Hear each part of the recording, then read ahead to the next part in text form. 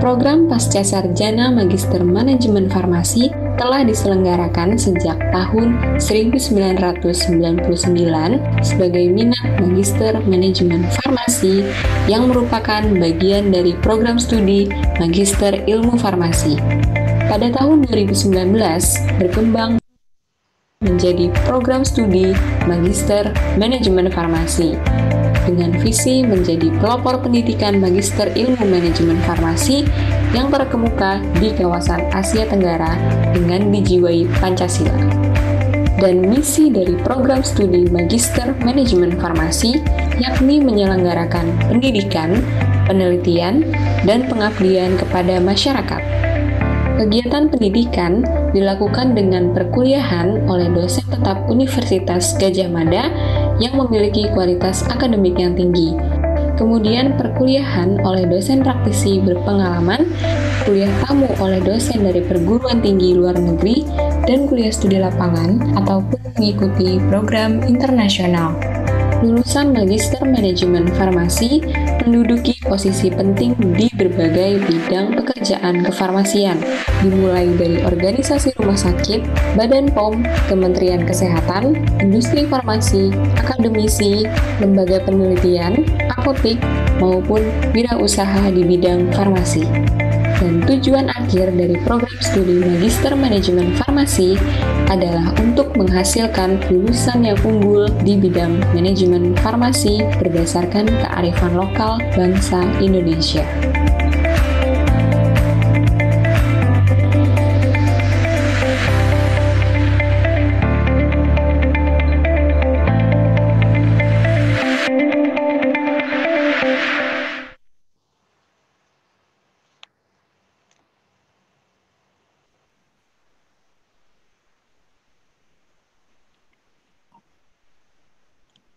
Hello, everyone. Could you please to turn off your video first?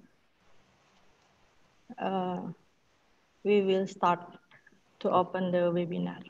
Okay. Good afternoon, everyone.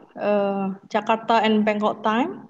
Welcome to the webinar session on the systematic review and meta-analysis in pharmacy practice, a step-by-step guide. It is an honor for me to greet the participants and our two panelists from the Faculty of Pharmacy, Mahidol University, Bangkok, Thailand. Thank you all attendees for your interest in joining us today. We can inform you that our webinar is organized by Pharmacy Management Magister Program, Faculty of Pharmacy, Universitas Gadjah Mada, in collaboration with Faculty of Pharmacy, Mahidol University, Thailand. First and foremost, to ensure everyone has opportunities to gain the most from this webinar session, I would like to remind participants to follow the ground rules here. Let me share screen.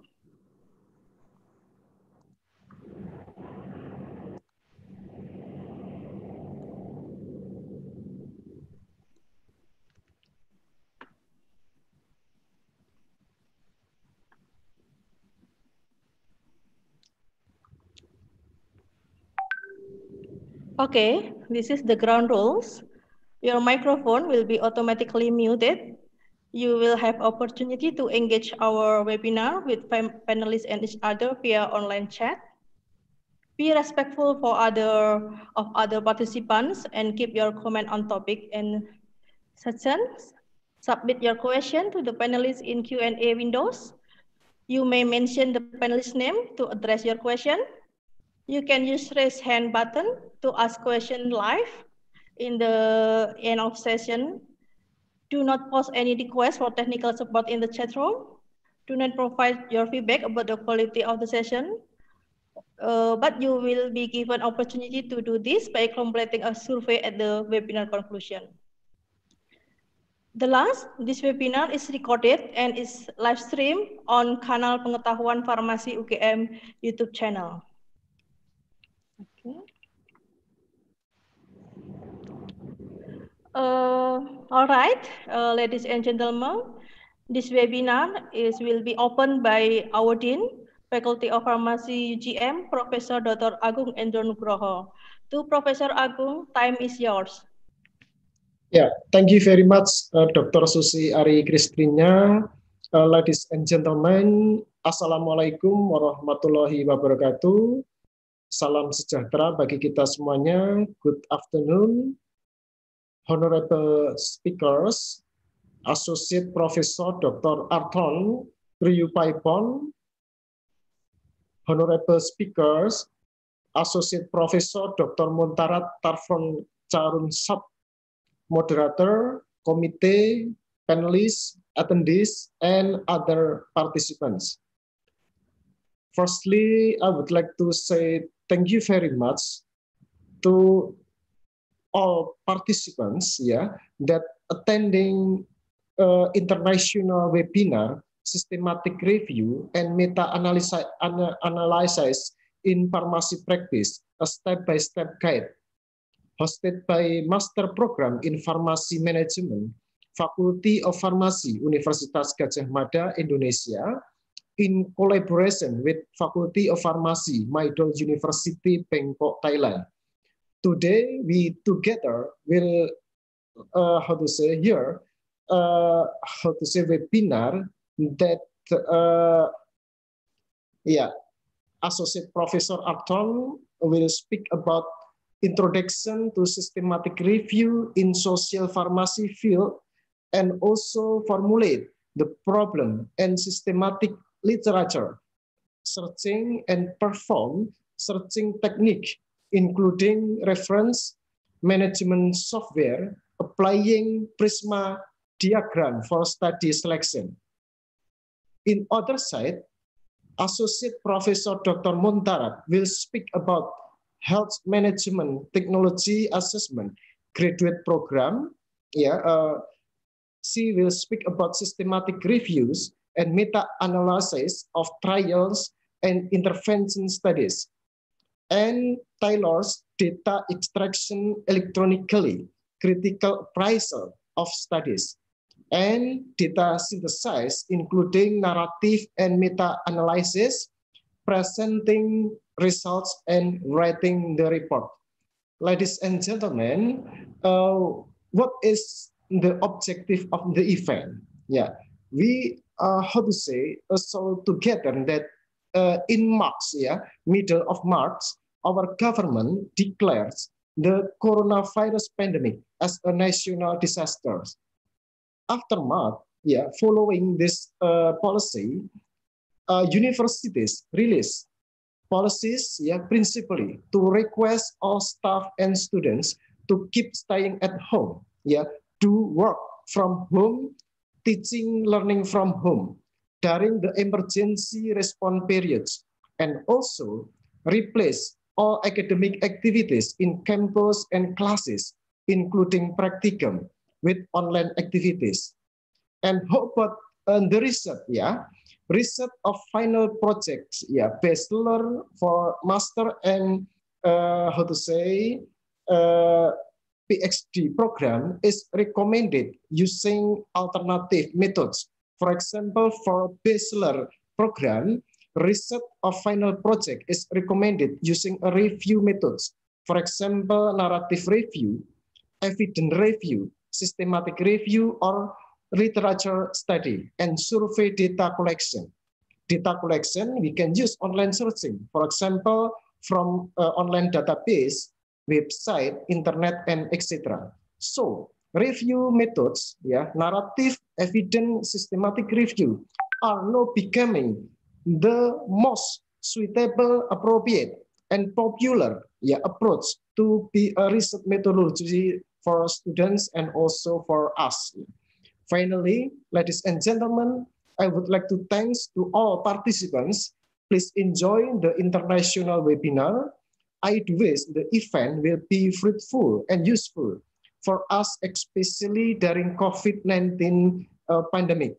Wassalamualaikum warahmatullahi wabarakatuh. Salam sejahtera. Thank you very much. Waalaikumsalam warahmatullahi wabarakatuh. Thank you very much, Pak Agung.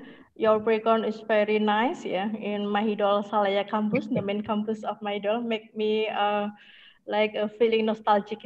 Yeah. Okay, thank you very much, Pak Agung. Let me start about the main agenda of our webinar about systematic review. Maybe we have a question, why a systematic review is so important? Systematic review, as you know, offer a number of benefits for new researchers. They can deliver a clear and comprehensive review of valuable evidence of given topic. Moreover, systematic review is also help identify research gap in our current understanding in the field. They can highlight methodological concern as well for research study, so it will be useful for our master student to start their thesis. They can see various methodology involved, and that can be used to improve future work in the topic area. Okay, today we will have two distinguished speakers, presenters. We will talk about systematic review in pharmacy field. The first one, it will be Professor Arton Ryupaibun. Sawadika, Ajahn Arton. Sawadika, good afternoon. Okay, before start, let me briefly introduce Ajahn Arton.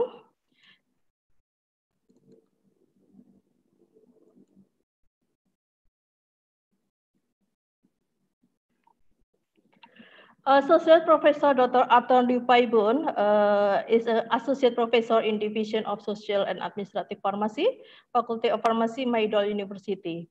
He received his bachelor degree in pharmacy from Mahidol University. He had worked as pharmacist in the district hospital for 3 years and Office of Primary Healthcare for 4 years before moving to be a university lecturer. Then he received PhD in pharmacy from Curtin University of Technology in Australia. His area is in health economics, focusing on hospital cost analysis, cost of illness study, and economic evaluation. He is a member of Administrative Committee of Graduate Program in SEAP, Social Economic Administrative Pharmacy.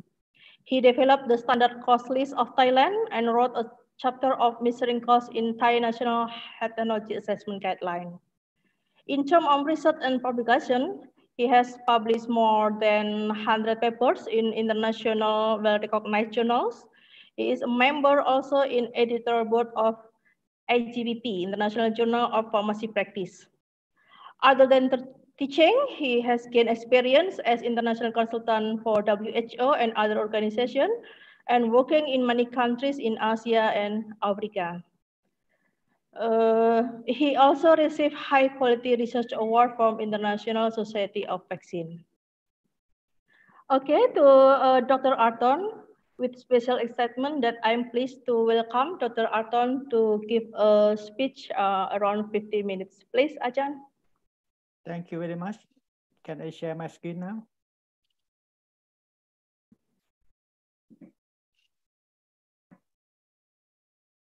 Can you, Ajahn? Okay, it's working. Okay, it's work now. Okay. Good afternoon, everybody. So I have 15 minutes to cover the contents that Professor Agung already mentioned. So I start with the introduction.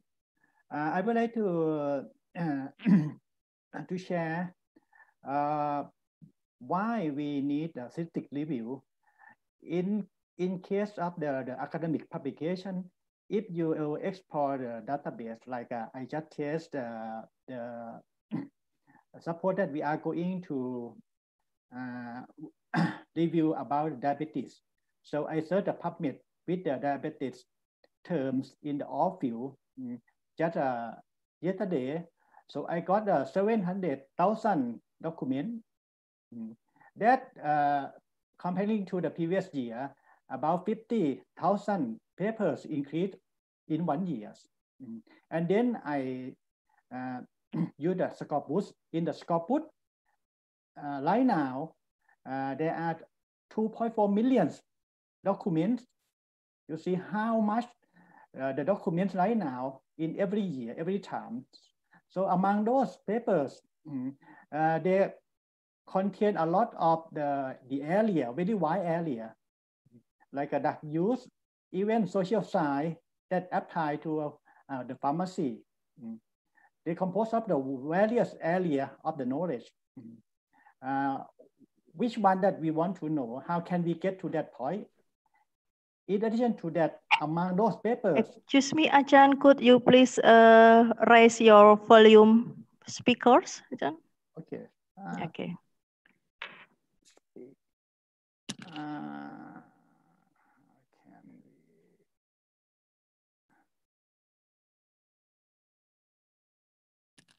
Hello, is it better? Is it better? Yeah, it is better, Ajahn. Okay. Better now? Yeah, good. Okay. Among those huge number of papers, we can find some of them is unclear, confusing, or even contradict results to the other studies. This is because right now there are so many publishers that focus on the business, like open access, and also the journal that we have to pay for the fee. Those are, we call the pediatric publisher that we can find from the bill list. So we have to be careful to get the data from this paper, and also when we publish the paper and we use the paper for like a graduation, this kind of journal are not accepted by that one. Okay, so especially for the student, you have to be very careful to find a journal to publish. And moving to the introduction. So from now on, I use the term pharmacy intervention in the field of our field of the social pharmacy. We deal with very broad area that related to the pharmacy. So I call general term as the pharmacy intervention. That include the basic in our area that we call pharmacotherapy, like a drug, vaccine, medical products. And also clinical pharmacy services, public health pharmacy, and the pharmacy management. All of this I call pharmacy intervention that we are going to work with. Now moving to the why, how we can why we have to do a review.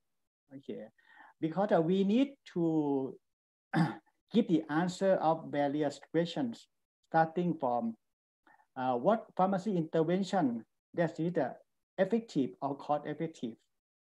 In this case, we are going to find what kind of intervention that qualify to be recommended. Okay. So we have to use the evaluation criteria to evaluate the papers and find the paper and find the result from the paper to recommend for the implementation. In addition to find the intervention to recommend, okay, if we think that we are going to do something to conduct a pharmacy intervention, so we need to know the situation of the research in the intervention that we are interested in. In this case, we need to know what kind of intervention that already implemented, where do they implement, how and when. In this case, we are going to know that in what area, in what specific topic that need to conduct another research.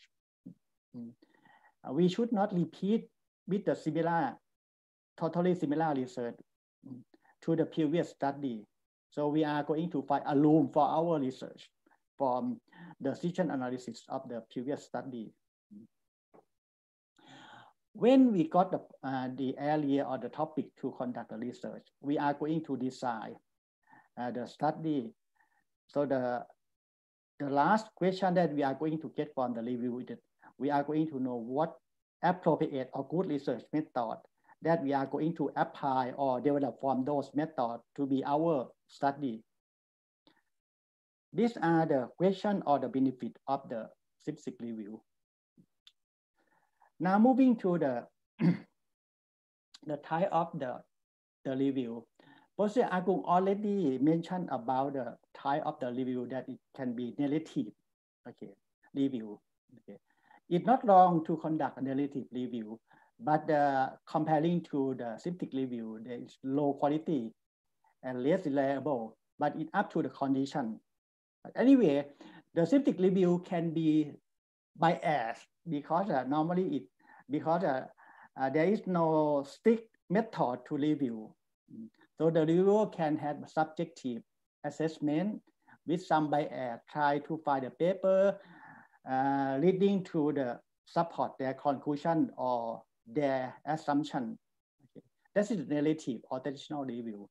In contrast to the traditional review, the SIPSIC review attempt to do every step systematically, starting from the identify the document and evaluate the quality of the materials or documents relating to the objective that we have set before we start the review. Based on the study design that we have followed, when we got the result from the review, we can say that the result is reproducible. That means anybody who follow the method that we have done will get the same result that we have done. So it is transparency.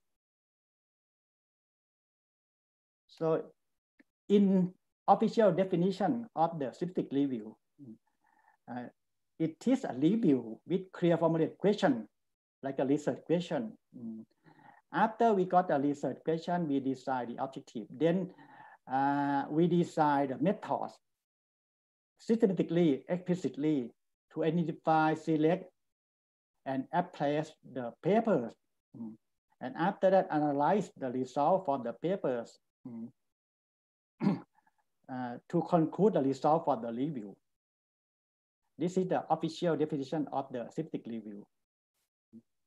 Now, I'm going to talk about the academic benefit of the SIPSIC review. Okay. Right now, SIPSIC review have a value similar to the other original research article. That means you can publish the SIPSIC review. I give you an example of the International Journal of Pharmacy Practice. In the author guideline, you can see that the literature review is one kind of the work that you can publish. So the author guideline provides some guide for the author that if you want to publish the review to the IJPP, okay, your work must be systematic and structured approach. Your work must clearly define the question and objectives of the papers, and then describe the strategy and method and the result using the quality criteria to assess the paper. Define the reason why you exclude the papers from the paper that you search from the database. And finally, it recommended to follow the PRISMA guideline when you prepare the report. Okay. This is clear that when you work on the SIPSIC review, you can publish and get value from your work. Moving more detail of PRISMA guideline, okay. Because you normally have to follow the PRISMA guideline, and when you prepare the manuscript, you should mention that your report has followed the PRISMA guideline. Okay. The PRISMA guideline is a evidence-based minimum set of items for reporting SIPSIC review. The guideline focusing on the experimental research like a RCT, but anyway, you can modify the PISMA guideline to the other kinds of the review. Okay. For more detail, you can go to the website. You can see the paper that talk about the PISMA guideline. Okay. To be easier to understand, before I'm going to talk about the step-by-step of the conducting the SIPC review, I show you a case study of a SIPC review that published in the IJPP. Okay, this paper talk about the development of the community pharmacy-based intervention for people affected by dementia. Okay. In the paper, they describe the problem or the question that why they need to review in this topic. Okay. In the problem or question of the review, it states that, okay, there are many countries that have implemented the pharmacy service management to help the people with the chronic condition like a hypertension, diabetes. This kind of intervention that managed by the community pharmacy. Okay. And then similar to those diseases, dementia is one of the chronic disease that is a problem for the people. And it's interesting that the community pharmacy intervention can apply for the dementia as well. But anyway, they don't know what kind of intervention, and then what kind of the intervention that should that's appropriate for the dementia. So they haven't known yet. So that's why they need to review the previous study that related to this to the dementia in the UK. And based on the problem, they have defined the objectives to identify and evaluate the current research of intervention aimed to the patient that affected by dementia. The intervention that related to the pharmacy team. So it clearly defines the objective that they want to know.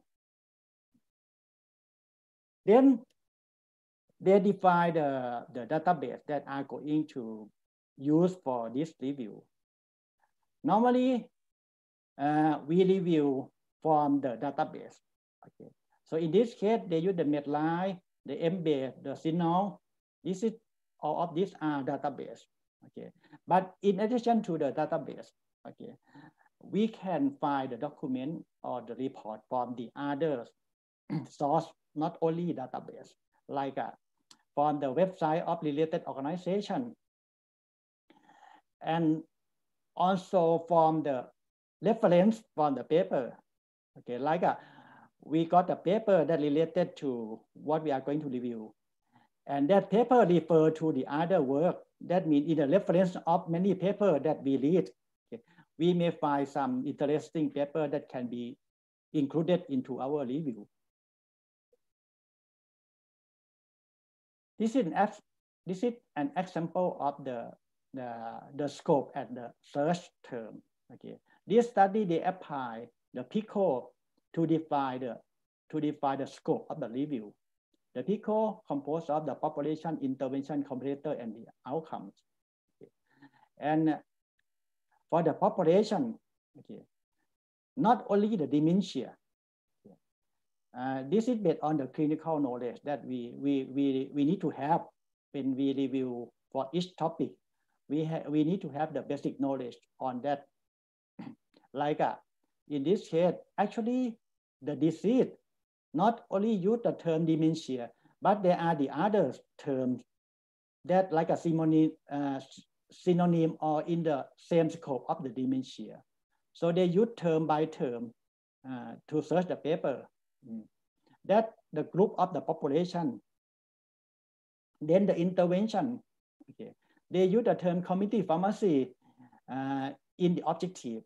But when they define the scope of intervention and the search term, it's not just the pharmacist, okay, but there are the other terms like a dispenser, technician, counter assistant as well.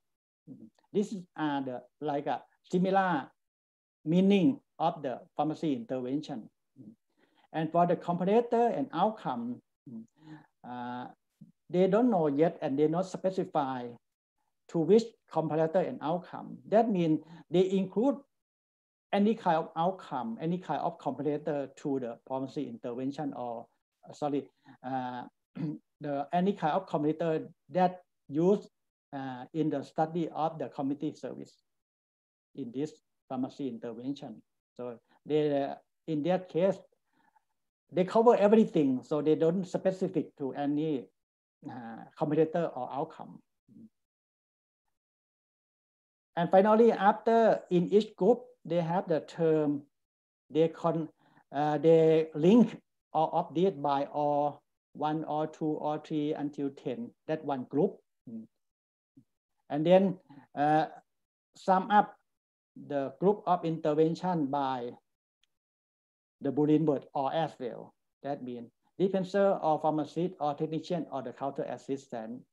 And after that, link with this, the group of the population and intervention with the word, the Boolean word and.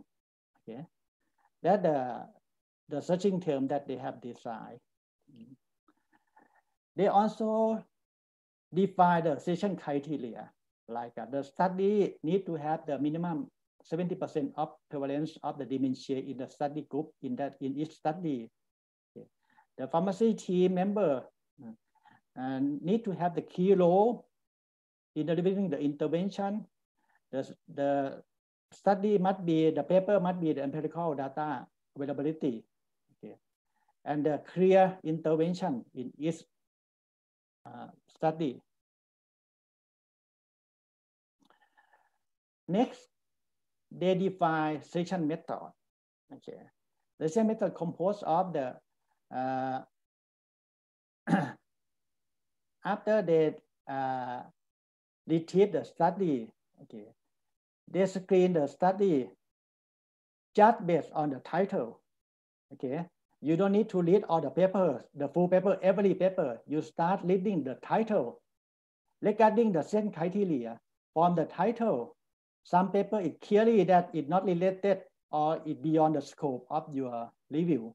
Then you can exclude just based on the title. Okay. After that, that means there are some paper that is not clear. By reading the title, then you have to read the abstract. Okay, the abstract have more detail, and then based on the abstract, you can also exclude the paper that beyond the scope. And after that, you have to read the full article. Okay, based on the same criteria, when you read article, you can find some paper that beyond the scope of your the same criteria. Then you exclude after reading the full article. Okay, and based on the criteria, in some points, okay, it seems to be the subjective that the reviewer need to read and assume what is the characteristic of the paper.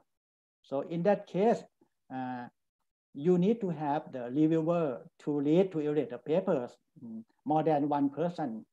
Normally we have 2 persons to review the paper. And in this case, if the result of the evaluation of the paper is come to be discrepancy, that means might be some paper that one reviewer say yes, the other say no. So in this case, both reviewers have to be discussed to get the finalized answer to include or not include that paper. Then we have to extract the data from the paper. So in this case, it's like you conduct a survey research. In a survey research, you collect the data from the patient or from the villagers. Okay, you do interview based on the questionnaire, and you get the data information from the patient or reviewer based on the questionnaire. Similar to a survey research. When you review the article, one paper is similar to one patient that you have to get the data from the paper. How to get the data is similar to interview. You need to have the questionnaire or the data collection form. So in this case, you need to design the data extraction form, and then you collect the data by reading the article, and you fill in the data extraction form. Okay.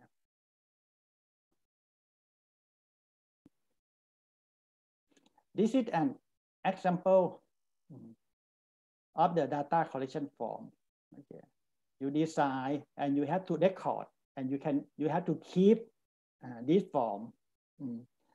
So it's like the questionnaire. When you conduct a survey research, you have to keep questionnaire as the evidence. Okay, you can show to anyone that would like to check the result of the research.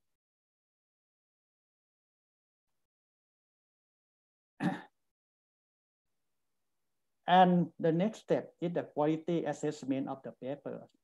Okay. In this case, it's up to the type of the review. Okay, if you just to know the situation of the research, okay, you just decide the point that you want to know, and you check it like a quality assessment, and you check what is the quality of the study based on the checklist of the quality criteria, and you include all articles into the report.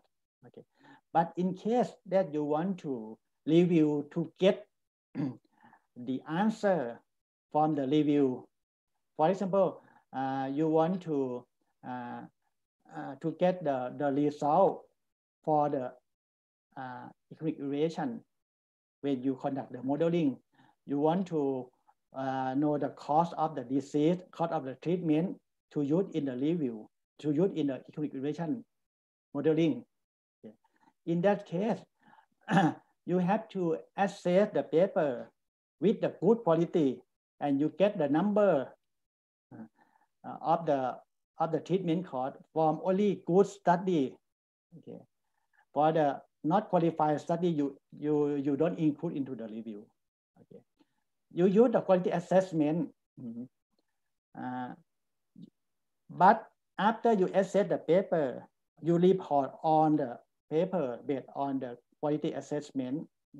That for the situation analysis of the quality of the study in that area. But if you want to get the result to use in the next step, you just include only the qualified paper into the result.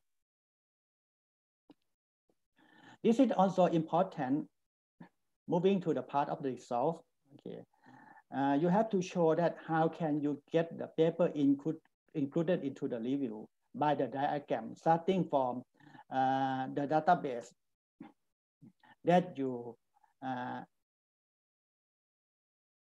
search, and how many papers based on the search term that you use in each database. Okay, how many papers that you have, how many papers that you collect from the gray area, like from the website, something like this. Okay. And after that, you check the duplicate. I show you later that when you use many databases, there are some duplicate. Okay, you have to check the duplicate and exclude the duplicate. Okay, and after that, based on the selection criteria, step by step from the title, abstract, and the full article, then you exclude, and then finally in this study, finally from the more than 1,000 papers, okay, finally it's just only 29 papers that meet the criteria to be the review, to be reviewed. And after you get the paper, you extract the data from the paper based on the form that you design. Right? Then you produce the result from the review. Normally starting with the study characteristic of each paper, and after that you have to answer what you want to know based on the objective that you have designed, point by point, okay, like this. Finally, the discussion, similar to the other kind of research, okay, you need to give the discussion. Okay. And also similar to the other kind of research, for the discussion, there are two main parts of the discussion. Okay. The first part of the discussion based on the objective that you want to know. Okay. How can you get the answer based on the objective? The answer is reliable or not reliable, different or similar to the other study. Okay. This is based on the answer of the objective. And in addition to the answer to the objective, so you have to discuss how good or strength and weakness of your study. Okay. That based on the method of the review. Okay, what is the strength of your review method? What is the weak point or limitation of your review? Okay, you have to clearly define to be transparent. Then the leader can judge that. Okay, how is the benefit of your study of your review, and how much they can apply the result from our study. We are transparency declare. Okay, that's an example of the review from the published article. Okay. Now I'm moving to the step that when you are going to conduct a statistic review. So it's similar to any kind of research. You have to design the protocol or the proposal. And the format of the protocol is also similar, in general, similar to other kind of the research. Starting from the background or introduction that define the situation and the problem or research question. Related to the research question, you decide the objectives. And after that, the methods. Okay. Starting from the database. Okay. What kind of database that appropriate for your review? That related to the area of your review, because there are many databases, and each database they have the scope of the article that included in the database. So you have to define what database that you are going to include in your review, and then decide the selecting criteria of the study, data extraction method, guidelines of the extraction, and also the form you use to extract the data from the papers, the article. And after that, in the topic of the results, you have to show the selected document, like the tree diagram that in the previous paper, and how to synthesize and how to design the summary table of the result from the review, and then the discussion conclusion. This is the protocol. You must design the protocol before you start the review, similar to the other kind of research. I like to say something about the objectives. Okay. Many students put the objective to review the study on that should not. We know that you are going to review because this is statistic review. You don't need to mention in the objective that the purpose is to review. Okay. But you have to define clearly what you want to know from the review. Okay, like to explore the situation of the study on that to evaluate the quality, or to define to explore the method of the study, to explore the effectiveness, to explore the cost effectiveness of that. Okay. clearly state what you want to know from the review. Okay, not just to review. Okay. Moving to the database. Okay, we are familiar with PubMed. Okay, because it's free database. Anyone can access the PubMed. Okay, and at Mahidol we have subscribed many database. Okay, so we can access to like a Scopus. Okay, Scopus you have to pay for the subscription. Otherwise, you cannot access the Scopus. The other is SciDirect, PolyQuest for the dissertation and thesis. This is also useful because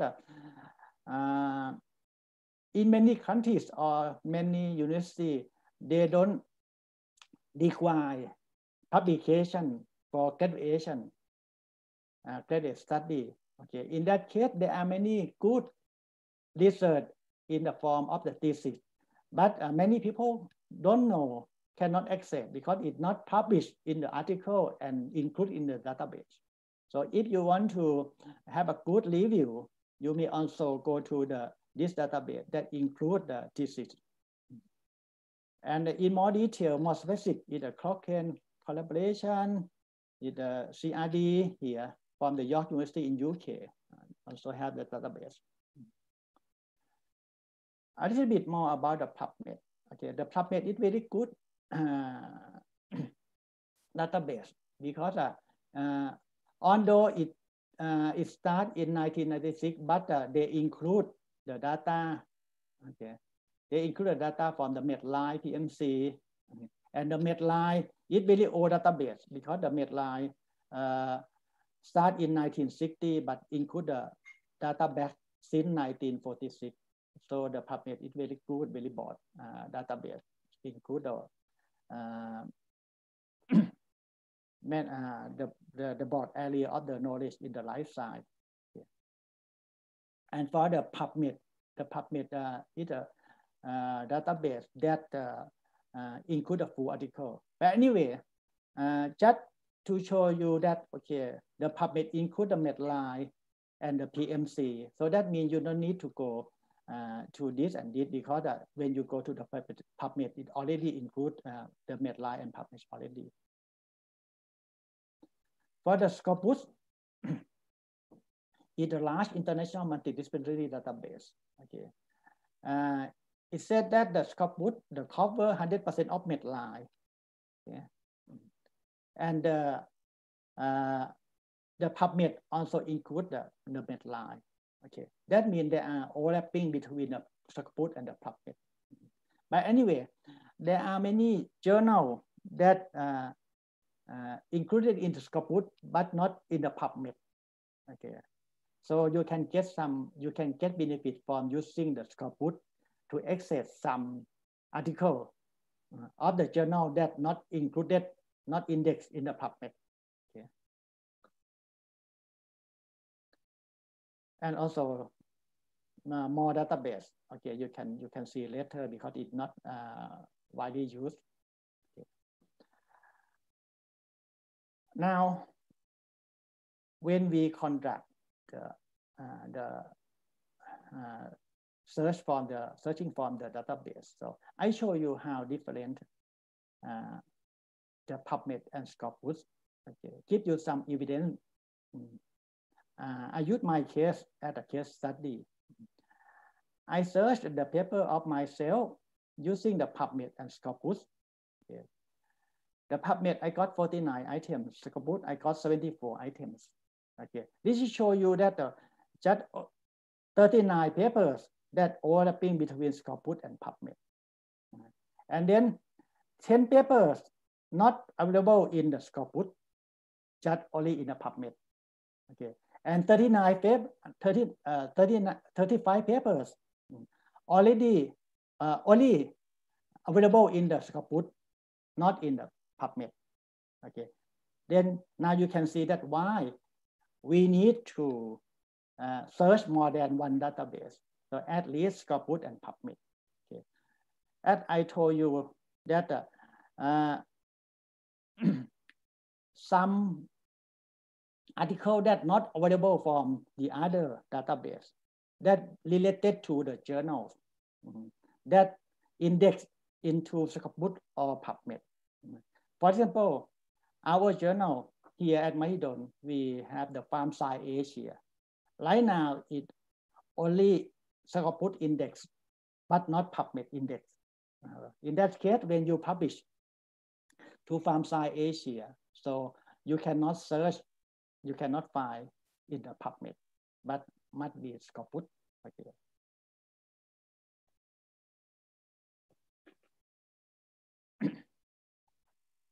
I'm going to talk a little bit about the PICO that mentioned earlier in the paper that I show you as an example.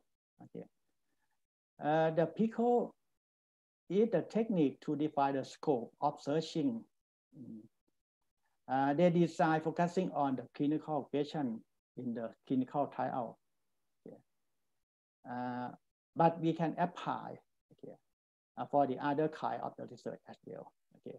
This is an example of the PICO. P defined for the population, I is intervention, C comparator, or outcome. So it gives you easier example, like we are going to review cost effectiveness analysis of the pharmacy counseling in community for diabetic patients. Okay. Now we define the scope. What kind of diabetic patient that we are going to include? Okay, in this case, we include all age patients, not just elderly. Okay, you have to make it clear the population, all patients or just the specific age group for the patient. And intervention is home healthcare, that counseling. The C is the clinical base, comparator is clinical base, that counseling, like you provide the counseling at the pharmacy department, comparing that you visit patient at home and provide counseling. Okay. And the outcome is the cost and effectiveness or the quality gains or the answer at the outcome of the study. Based on the scope, you have to decide the search term, like for diabetic patient with all age, you can just use the diabetes with wildcard here. Okay, so it covers diabetes or diabetic. Okay, it is to just use the term diabetes with a wildcard, or you can use the mesh term. Mesh term that I'm going to talk later in the PubMed.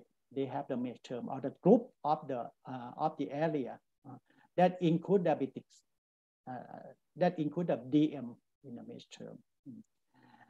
Another group is about the intervention and comparator. Okay, you think about the counseling. You think you can use the term counsel with a wildcard. And you have to link with the hospital or clinic or community or home. This is just an example to define the intervention and counseling, the comparator here. And then the outcomes here. We are going to measure the outcome in terms of cost effectiveness. So you can use the term cost and effective or quality, or you can use the mesh term to cover cost effectiveness analysis. When you use the search term, you can specify the search term in the title or the title abstract.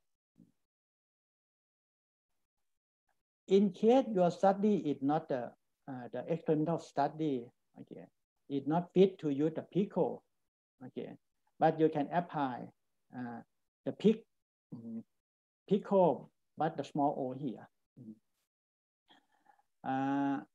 This modified PICO, the CO is for the context. Okay. Again, show you an example, like you want to review the cause of diabetic complication in Asian countries. Okay, based on your title like this, you define the scope. P, the population, diabetic patient all age with complication. that the population. That you want to know is cost of illness, and the context is Asian countries. So one by one, you have to define the search term.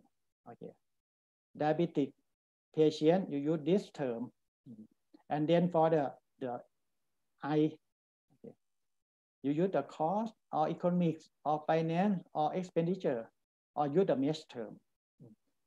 And the context, you have to define country by country in the Asian country, linked by or Brunei or Cambodia. I suggest to use the wildcard in the country as well, because the term that used in the paper, it can be the study in Indonesia, okay, or study among Indonesian patients. So in this case, it can be Indonesia or Indonesian. Then easier to use the wildcard to cover both Indonesia and Indonesian, or Thai people and Thailand, when we put the wildcard like this.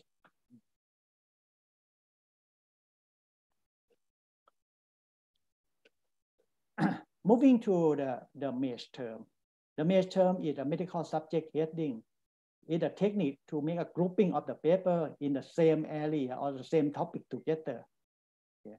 It can be useful, but you have to be careful to use the mesh term as well. Okay, I can skip the technique. Okay, because the time limit of limitation. Okay, I focus on the point of the mesh term, like when you use the mesh term cost of illness. Okay, you can see that under the cost of illness, it covers the term, this term, we call the entry term. In the cost of sickness, burden of illness, all of this, the paper with all of this term are included under the group of the mesh term of the cost of illness. And you can see in the mesh term, when you search, you can see that the hierarchy of the term that they use. In this case, you see that the cost of illness here is under the cost and cost analysis. I show you how to apply the mesh term and why I told you that you have to be careful when you use the mesh term. Okay. Again, I do experiment. Okay. I have conduct many papers, some paper about the diabetes cost of the DM in Thailand. Okay. I know that all of my paper are the cost of illness study. Okay. First, I use the search term in the title by using the term cost with the wildcard here. Okay. Based on searching using the title in the field of the title, I got the 5 papers. Again, I compare to using the mesh term cost of illness. I got only 2 papers when use this mesh term. And then I try the broader mesh term that I show you before that. Before the cost of illness, there is a term cost and cost analysis. It's a broader term that covers the cost of illness. When I use the cost and cost analysis mesh term, I got the 5 papers, same as using the search term here. Okay.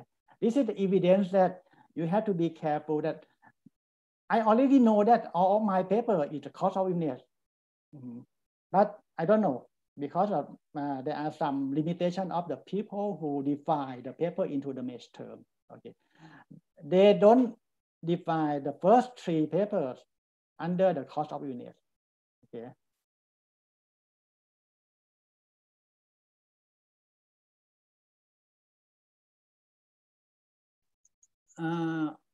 Okay.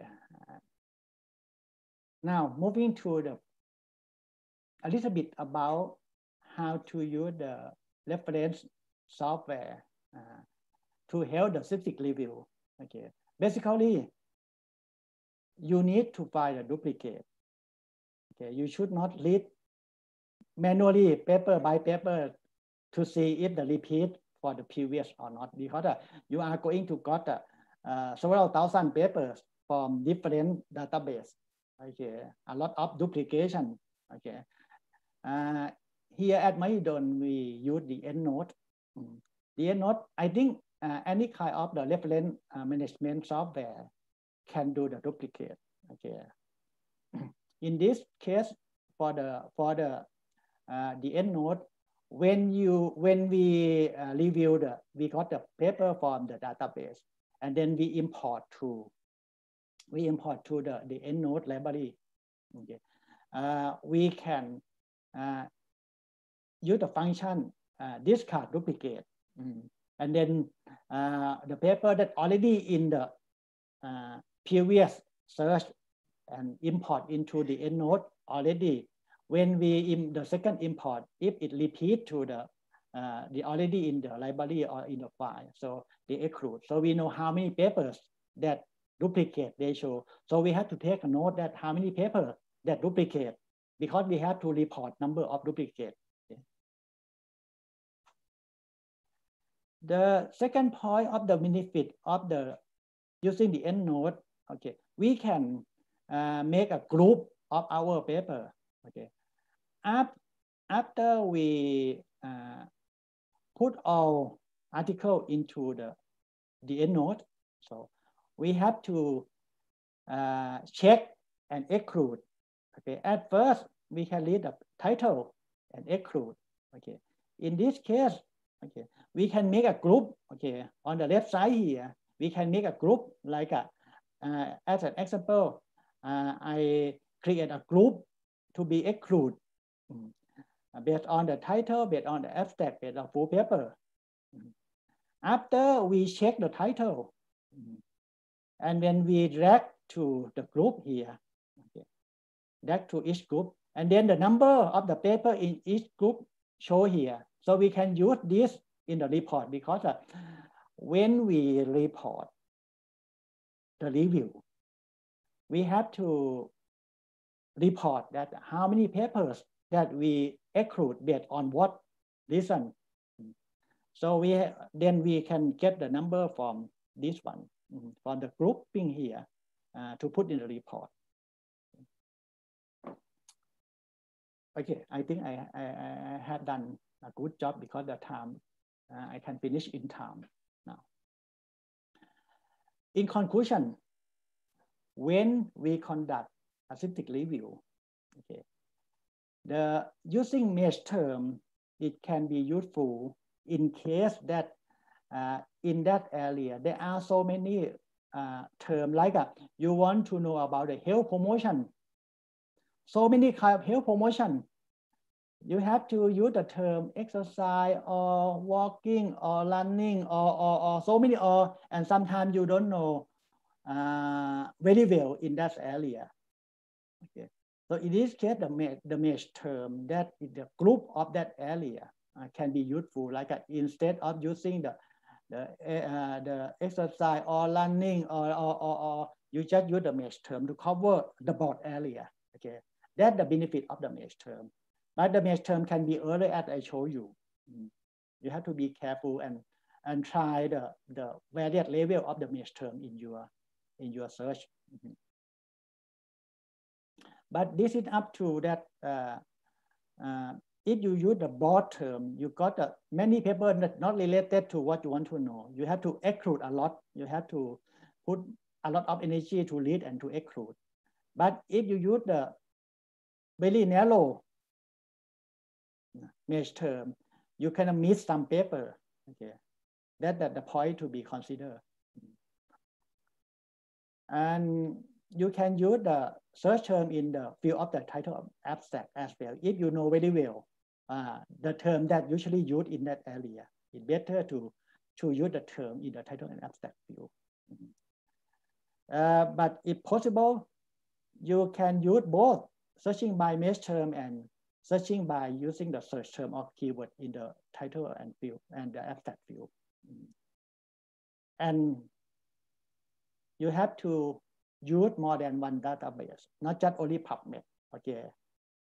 In case that you can access, okay, I don't know how many databases that you can access when you, I'm sure that Gajah Mada can provide more than, you can access more than the PubMed. Okay. In that case, you need to search for more than not just the PubMed. Okay, I think that's it for the overview of the septic review that I can talk in 50 minutes. Okay, thank you. Okay, thank you very much, Achar Arthon, for a very nice topics presentation, explanation about the brief of systematic review to practical experience that Achar Arthon have, and lesson learned that we have to consider when we search the term. And okay, thank you very much. And we turn to second panelist. We will have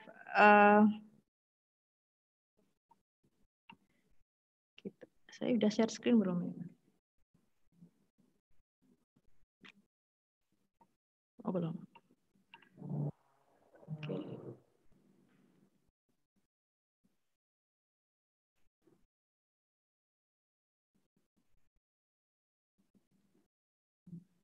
Okay, our second speakers, Associate Professor Dr. Montarata Poncharensap.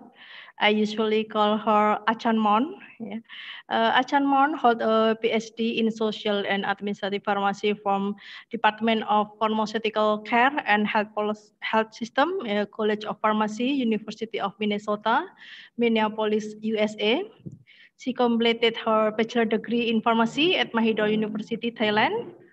And during around 6 years, from 2006, she was appointed as consultant from HTA, Health Technology Assessment Program at Ministry of Public Health in Thailand. She also has published many research in the field of pharmacoepidemiology, outcome research, cause of illness, willingness to pay, health-related quality of life, and HTA itself. She also received several fellowship and awards, such as the Royal Golden Jubilee PhD Program, Thailand Research Fund, the Melanie Dissertation Fellowship, College of Pharmacy, Minnesota University, USA, Scholarship of Royal Thai Government, and first Honor Award as the overall academic performance from Faculty of Pharmacy, Mahidol University, Thailand. Okay, to Achan Mon. Hello, Achan Mon. Hi, Susie. Okay. Okay. Okay. Hi. Please, Achan, give your lecture about 50 minutes, and after that, we will have a discussion later on. Okay, Thanks. thank you, Dr. Susie, for a very nice introduction. Okay, let me share my slide. Have you saw my slide? Yeah, Achan, it's work. Okay. Okay. Let me see. Okay. Okay. Okay. First of all, I'd like to thank organizing committee at the University of Gajah Mada for organizing this interesting webinar and also inviting me to join this webinar. It is quite a new experience for me as well. And thank you very much. It's a great honor to join though. Okay, let's start. I was assigned to talk about like 5 topics. The first one is like a systematic review and meta-analysis of trials and intervention studies, and then how to tailor the data extraction electronically, and then the clinical pre-op studies, data synthesis, and then presenting results and writing up the report. Okay, so many topics. And I was assigned 50 minutes, so it won't be, I won't talk about the concept, but don't go into the detail then. Okay, let's talk about, I remind you about the level of evidence. This pyramid shows the level of evidence from low to high level of evidence. And you can see that systematic review and meta-analysis of the RCT rank the highest on the level of evidence. So it's the evidence that people trust the most. So you can see that it is very important to, the systematic review and meta-analysis of the RCT.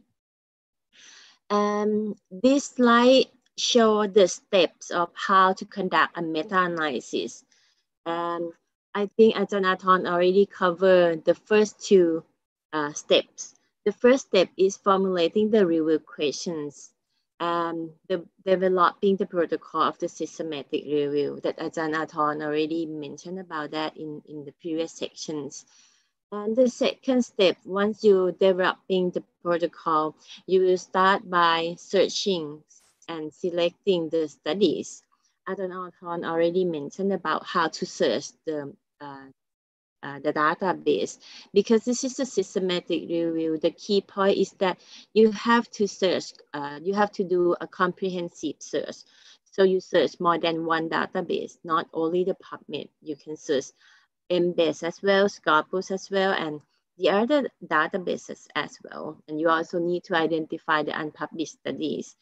And you need to have a very effective searching strategy in order to identify the study that that you really like, that should be included in the review. And then once you search the study, you have to select the studies.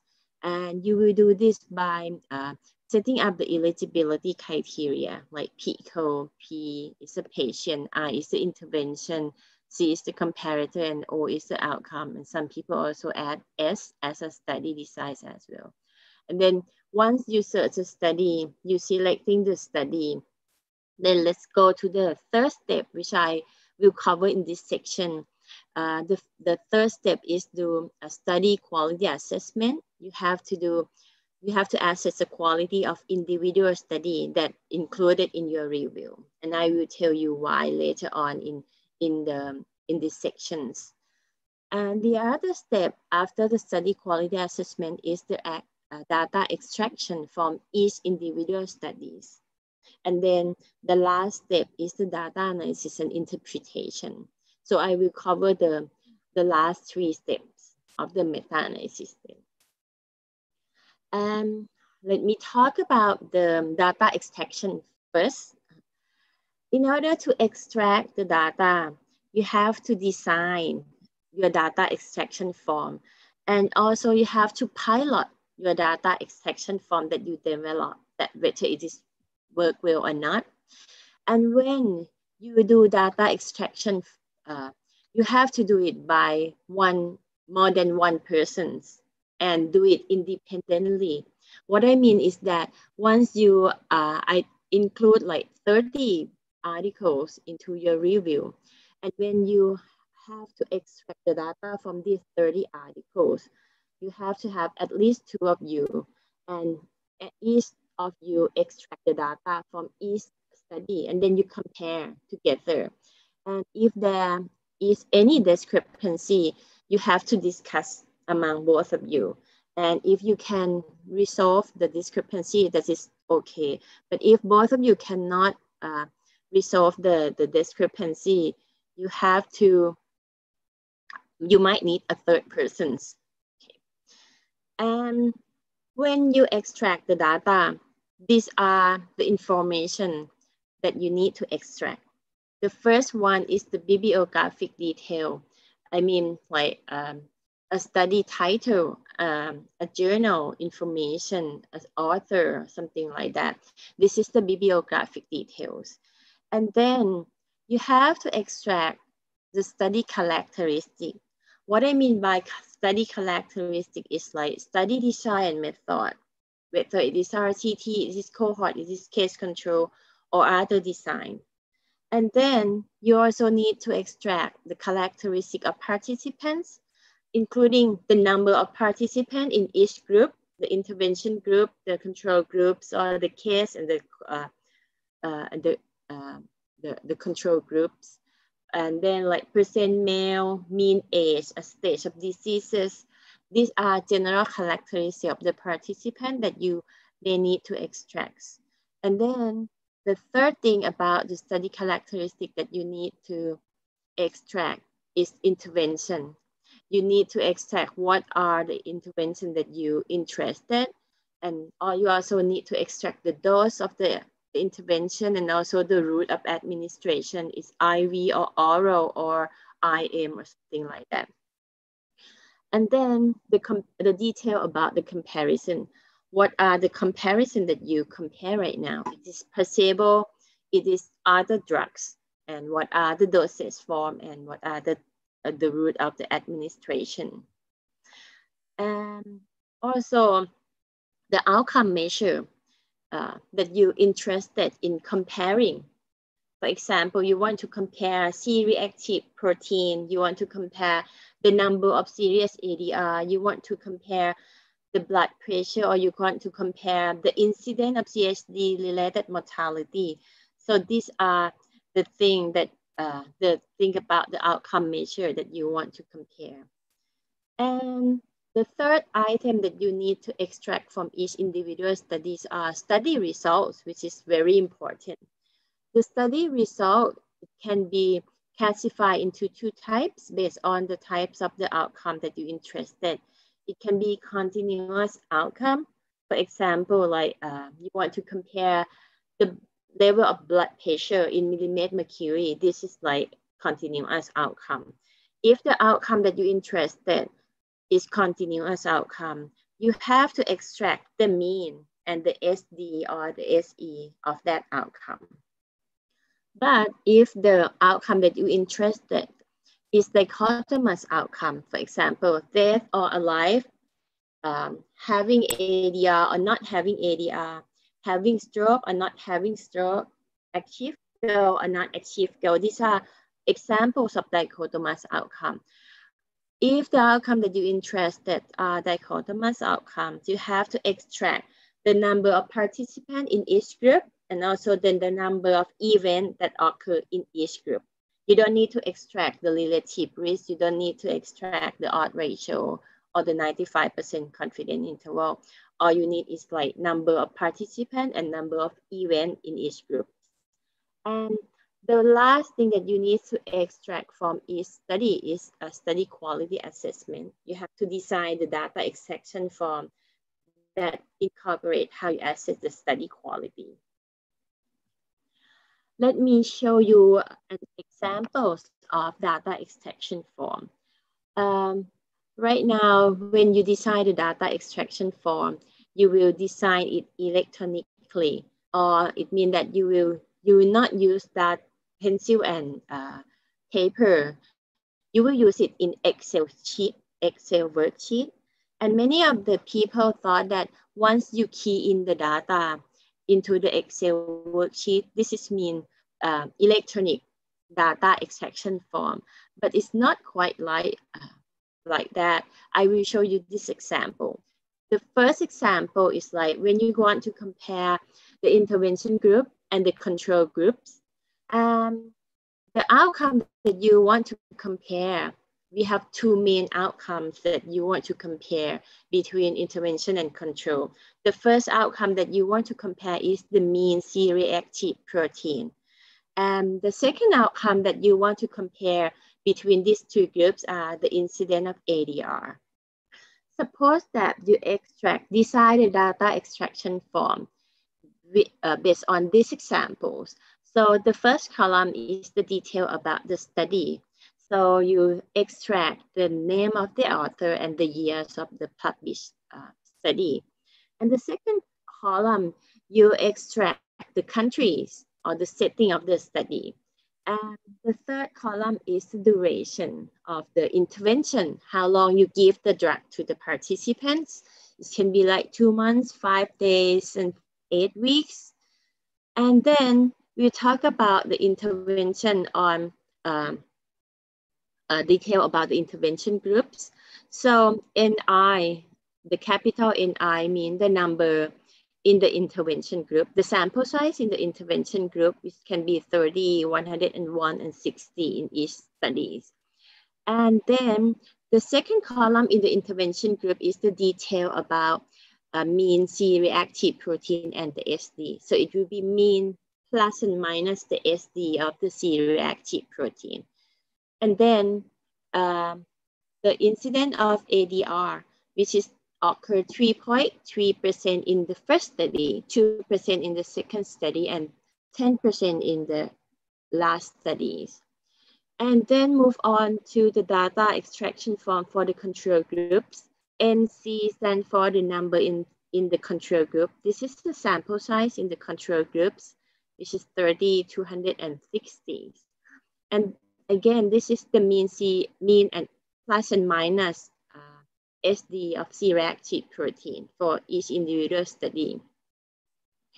And the last one is the percentage of the people who develop the ADR.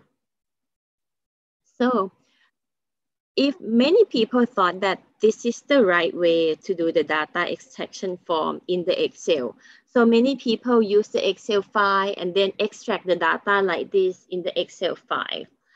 What do you think? Is this the right way? And is this called doing the data extraction form electronically? Let me show you by compare with another examples though. So remember these examples. And these are another design. The same questions, but you design differently. The first column is still study, name and the year of published. And then the country, now you not type in the name of the country, but you design the code for each country. For example, Chile is 1, India is 2, and then US is 3. So you define the code and then you key in the number. And duration, now we change the duration in 2 days. In the unit is days. So the first one is 60 days, and this is 5 days, and this is 8 days. If you compare to the previous study, you type in 2 months, 5 days, and 8 weeks, which are different units, right? And then the green column stands for the information in the intervention groups. The same NI is the total sample size in the intervention groups. And the mean and the SD now, you can see that the mean and the SD now are in different columns.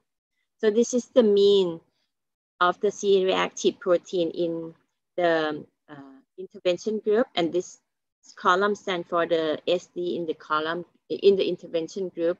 And now you can see the last column of the intervention, we call it NI, which is the number of events in the intervention groups. So we said that this is the number of events that we interested in now is the number of patients who are developing the serious ADR. So based on the total 30 subjects, only 1 subject developed the ADR here. And 2 subjects out of 101 developed the ADR. And 6 out of 60 subjects developed the ADR. So you can see that it is different from the previous data extraction form, right? And the further control is the same. Like NC stands for the total number in the control group. This is the mean C-reactive protein in the control. This is the SD of C-reactive protein in the control group. And this is the number of people who develop ADR in the control groups. You can see that there are differences between the example 1 and example 2. So most of the people thought that this is example 1. If you do the example 1, in the Excel file, this is mean that doing the data extraction electronically, but it is not. Let me show you, what do you think is the most appropriate data extraction form when you design it electronically in the Excel file? Example 1 or example 2? Because I can't hear your answer, so I will give you the answers. So the right way to do the data extraction form electronically in the Excel file is example 2, not example 1, okay? You have to design, you can see that you have to design the code for each country. You will not type in all the text in each column, and you have to extract mean and SD separately, and then you don't need to extract the percentage of people who have the event, but you have to extract number of people who develop event and also the total number of event, as I mentioned previously.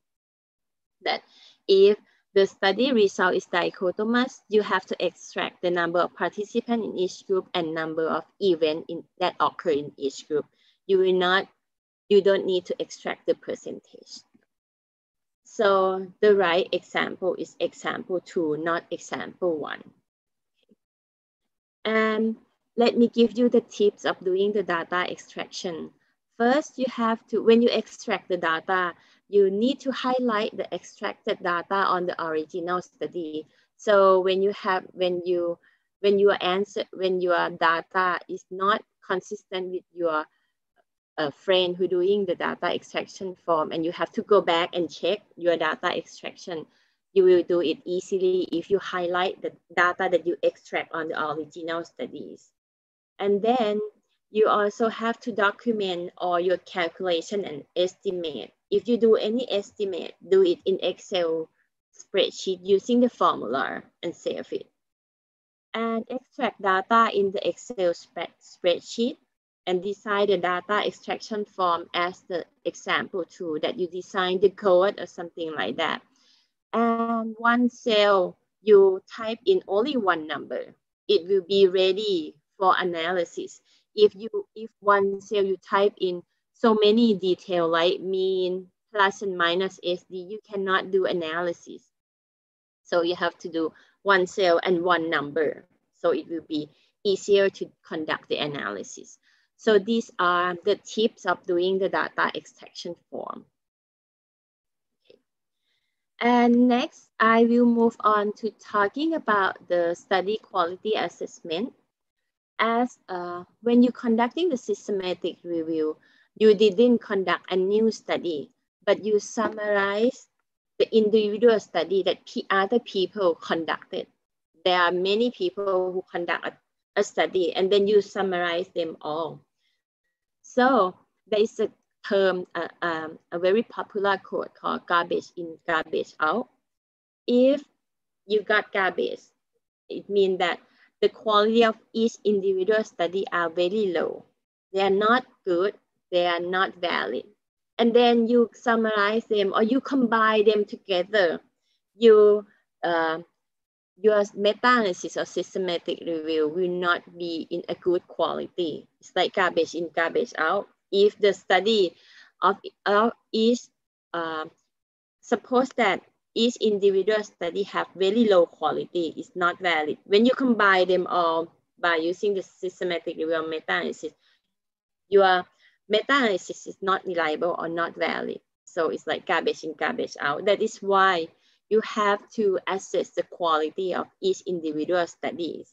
And once you assess the quality of individual study, you found out that some study is in good quality and that it should be valid conclusion. Some study is not good. Once you assess the study quality, some people do like you only summarize or only include the study that have high quality in your review. Or some people do like sensitivity analysis, like when you combine all individual study without by not taking into account the quality. You combine them all first, and then the other idea is that you combine only the good quality study, and then you compare. This is like subgroup analysis by study qualities. And when you assess the study quality of the RCT, again, like similar to the data extraction form, you have to assess the study quality by more than one observer. So like two of you assess the study quality, and then you compare if there are any discrepancies. You have to discuss, and if you cannot resolve the discrepancy, you might need the third persons to finalize. And when you assess a study quality in RCT, there are many instruments that you can use to assess the quality of RCT. But this instrument always like talking about randomization, blinding, and handling of patient attritions. And when you, another thing that you need to consider when you assess a study quality, you might blind the observer to the name of the author, to the name of the journal, because if you know that, oh, this study published in JAMA, this study published in Lancet or BMJ, or this study published by a very, very expert, you might be biased that this study is in high quality. So you consider binding of the observer to authors, institutions, and journals. There are many, as I mentioned, there are many instruments that you can use to assess a quality of RCT. For example, JADAT score, Cochrane risk of bias tools. There are other instruments as well, but these two are very common. I will talk a bit about the JADAT and Cochrane risk of bias too. The first instrument is JADAT score. It is popular because it's very short. It is like a 5-point scale. You have only 5 points, and it assesses the quality of RCT using only 3 criteria. The first criteria is related to the randomization. The second one is related to the double blinding, and the third one is focusing on the withdrawal and dropouts.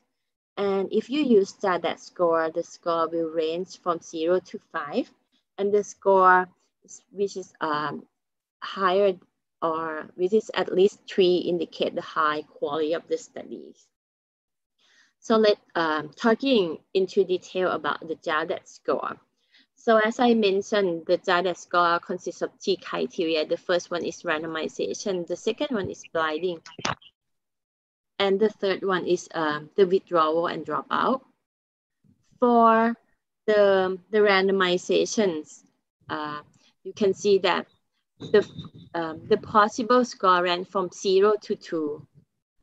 The question is that, was the study described as the randomized? This means that whether they have a term like randomly assigned randomization. If it just described that this is randomization study, you got 1. If it didn't mention that it is randomization study, it got 0. And then if the study described the method to generate the sequence of randomization and the method that they use is appropriate, they got another 1 point. But if they didn't mention any method used to generate the sequence of randomization, they just got 0 point on this. However, if the study mentioned about the method to generate the sequence of randomization, but it was inappropriate, now it will got -1. So these 2 points mean that if you tell the method to generate the sequence and it appropriate, you got +1 point. But if you tell the method but it is inappropriate, you got -1. But if you didn't tell any method, you got 0 point here. And then let's move on to another criteria, which are blinding. The same as randomization. If the study said that this is a double-blind study, you got 1 point. But if it didn't say anything, you got 0 point. And then if the study described the method, how they're doing the double blind, and the method that they used to do double blinding was appropriate, you got +1 point. But if you describe the method of doing the double blinding and it is not appropriate, you got -1 point. But if you didn't say about the method of doing double blind, you just got 0 point here. Okay. And then the last criteria, talking about the withdrawal and dropout. Is there any description about withdrawal and dropout? If they explain how many people drop out and in each group and the reason why they drop out, you got +1. But if you didn't say anything, how many people drop out and why they drop out, you got 0. So this is an example of JADAT score. This is the detail of each criteria. For example, the randomization. When I said that if there's describe the method to generate the sequence of randomization, and if it's appropriate, you got +1. What is these are example of appropriate randomization sequence. Like they said that they're using random number, yes, using a computer generating. This is appropriate method to generate sequence of randomization. But if they say that they use date of birth, date of admission, or hospital number as the way to generate the sequence of randomization, these are examples of inappropriate method. If they describe like this, they will got -1 point. And these are the criteria, the detail of the second criteria, which is blinding. As I mentioned previously, if the study describes the method of doing the double blind, and if it's appropriate, you got +1. And these are examples of appropriate way to do double blinding. So it should state that neither person doing the assessment nor the study participant could identify the intervention being assessed. Or they said that they use identical placebo or dummy that look like the active drug or something like that. If they say something or describe something like that, this means appropriate.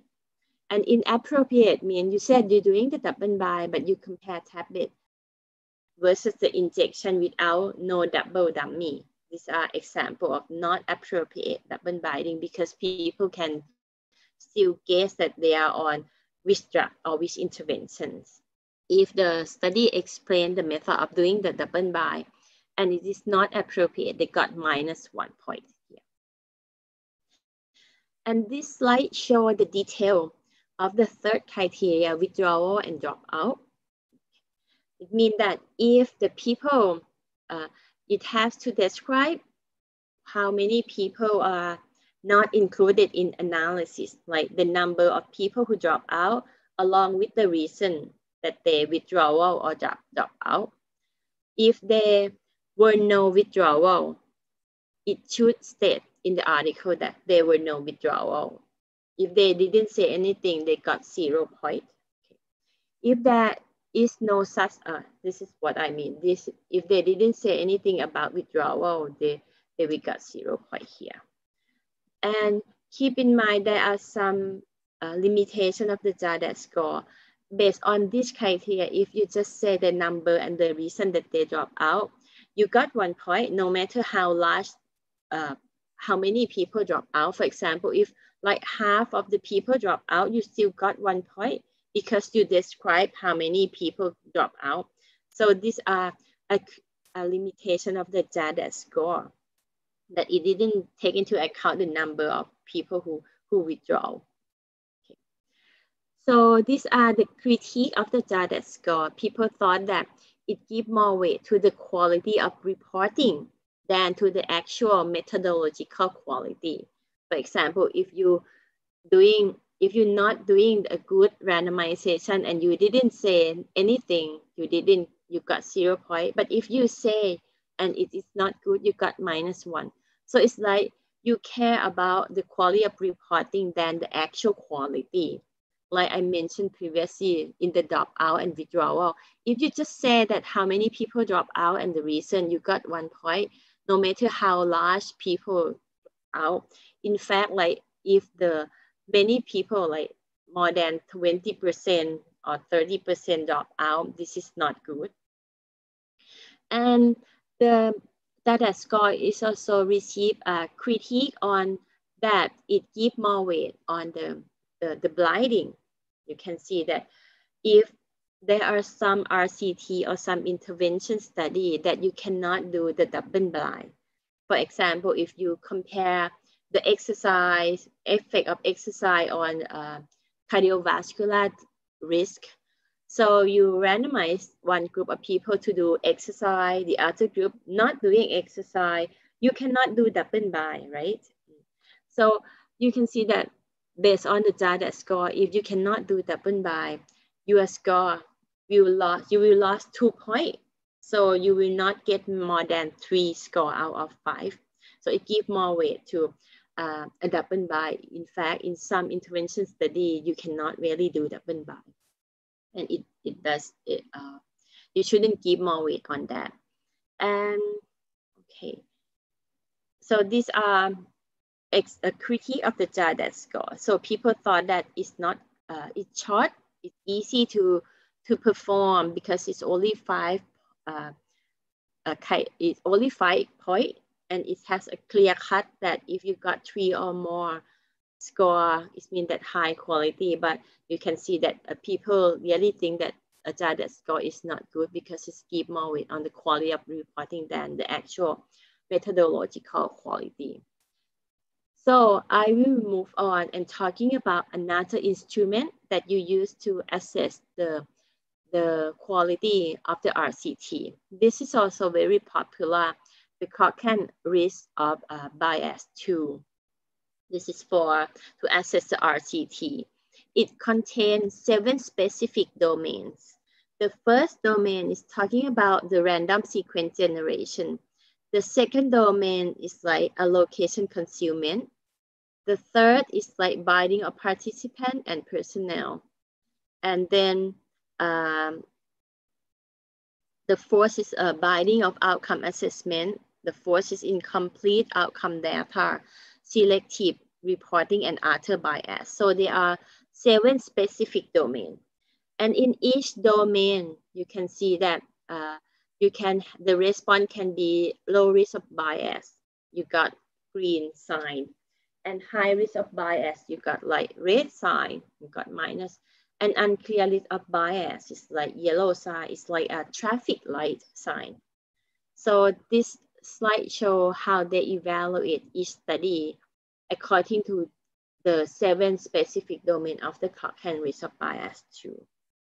So let me talk a bit about each criteria or each domain. The first domain talking about the random sequence generation. So basically it's talking about was the allocation sequence adequately generated. It's talking about how you generate the randomization schedule. Like you do it by computer generating, you toss a coin or something like that. And the second domain talking about allocation concealment. Once you generate the sequence, how you conceal your sequence, like you putting in the opaque envelope and seal it, or you use like computer, you use like the center base when you call in, and then the center tell you the sequence generation. This is talking about random sequence generation. And then the third talking about the outcome assessment, the blinding of intervention, whether you do double bind or not. And then the third one talking the second one talking about binding of participant and personnel, whether the doctor and the patient know which drug or which intervention that they were on or not. And the fourth one talking about the blinding of outcome assessment, whether the people who assess the outcome know or not that this person are in the intervention group or the control groups. And then the fifth domain talking about the incomplete outcome data. So it will describe how many people drop out from the study. You have to report the number and the reason. If there are many people drop out from a study, it means that this is high risk of bias though. And the sixth domain talking about the selective reporting.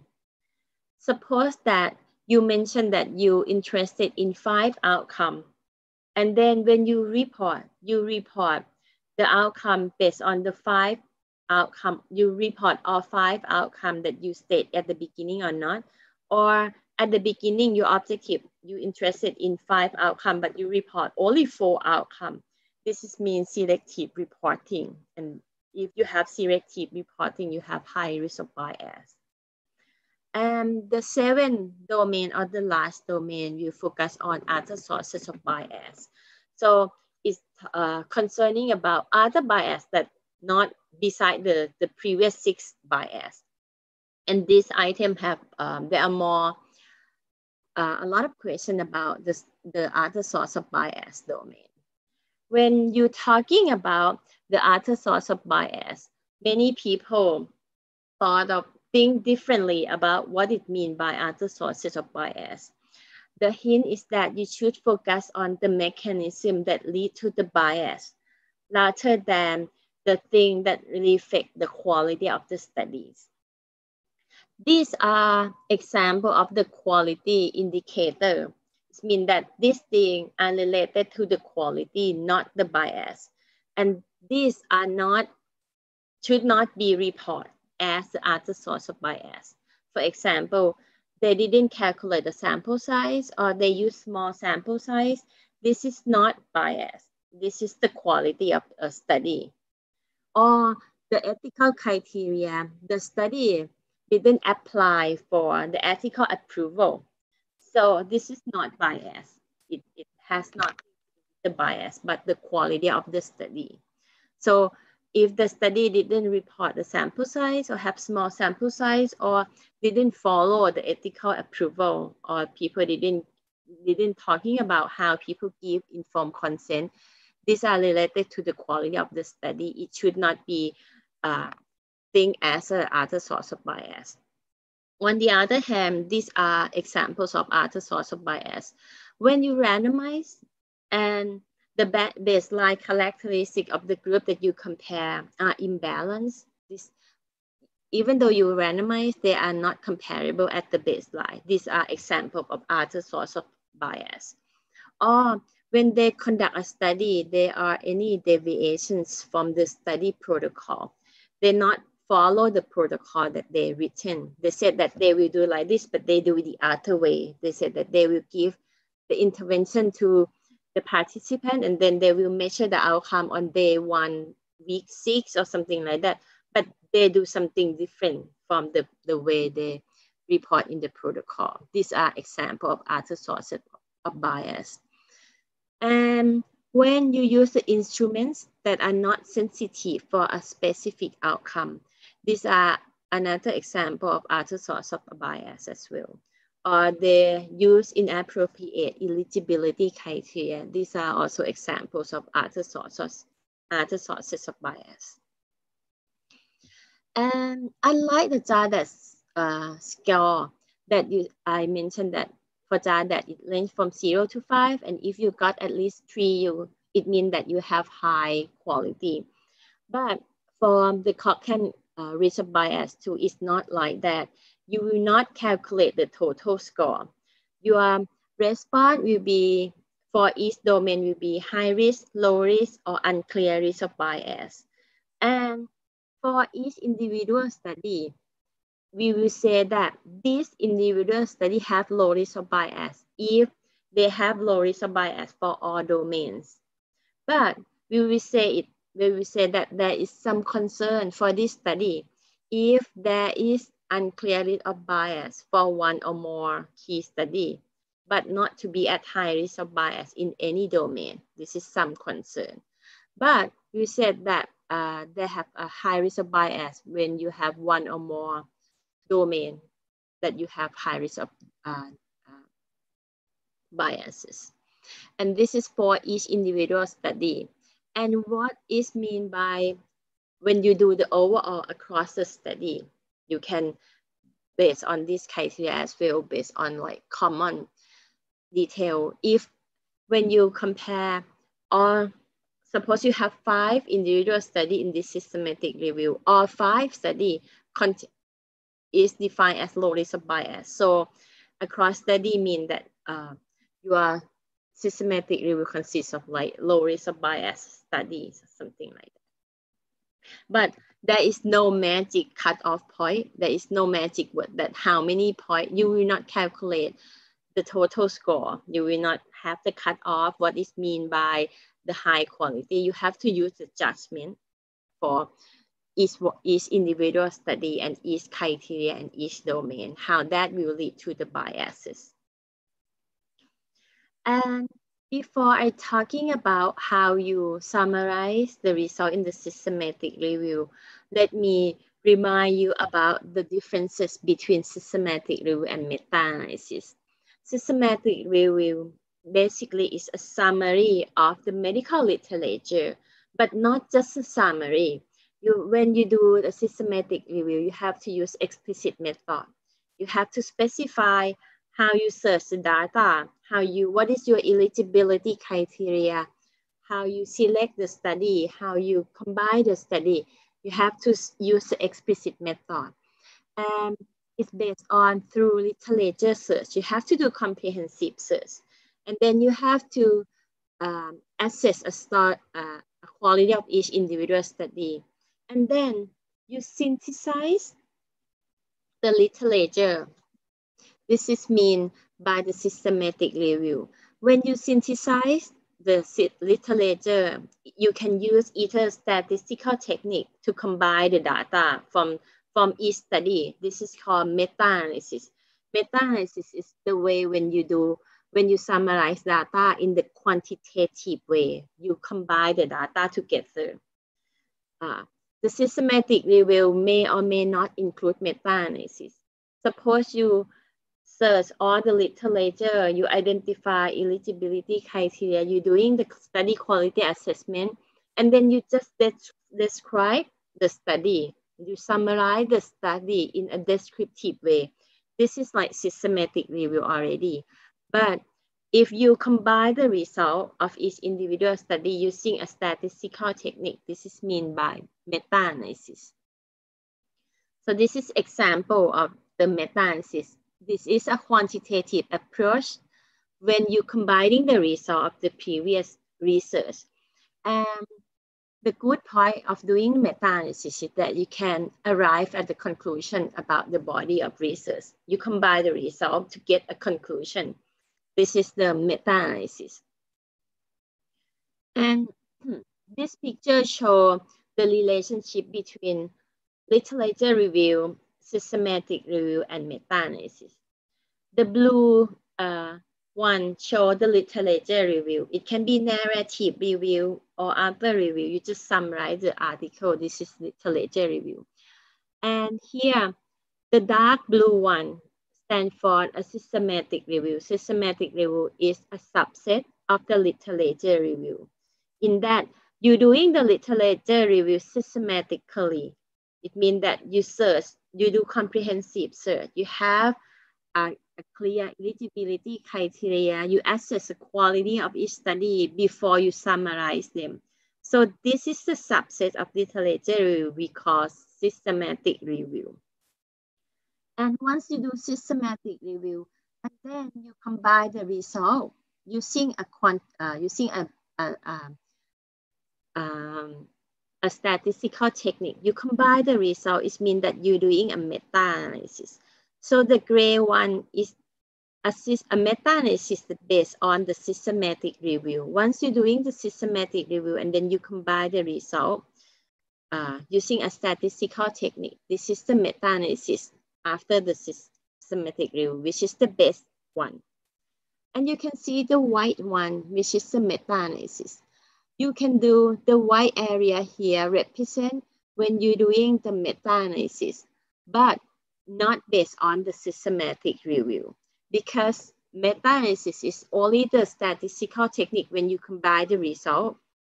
For example, if you're doing a systematic review, you might identify 10 articles that should be included in your review. And then you combine all 10 articles here and doing a meta-analysis. This will fall into the gray area. But if you didn't doing the systematic review, you will just find any study and you didn't do it systematically. So you, instead of identify 10 studies to be included in your meta-analysis, you can identify only 7 studies here because you didn't do the systematic review. You just identify only 7 studies and then you combine the result of the 7 studies here. It means that you conduct a meta-analysis. but not based on the systematic review. So this is in white area and it is not good. The best thing is you doing the systematic review first and then you combine the result using meta-analysis. So it will be in the gray area. So now you know the difference between systematic review and meta-analysis. So if you're doing the systematic review and then when you summarize the result, you didn't combine the result, you just describe, it will be the descriptive synthesis. But if you combine the result, it will be like a meta-analysis.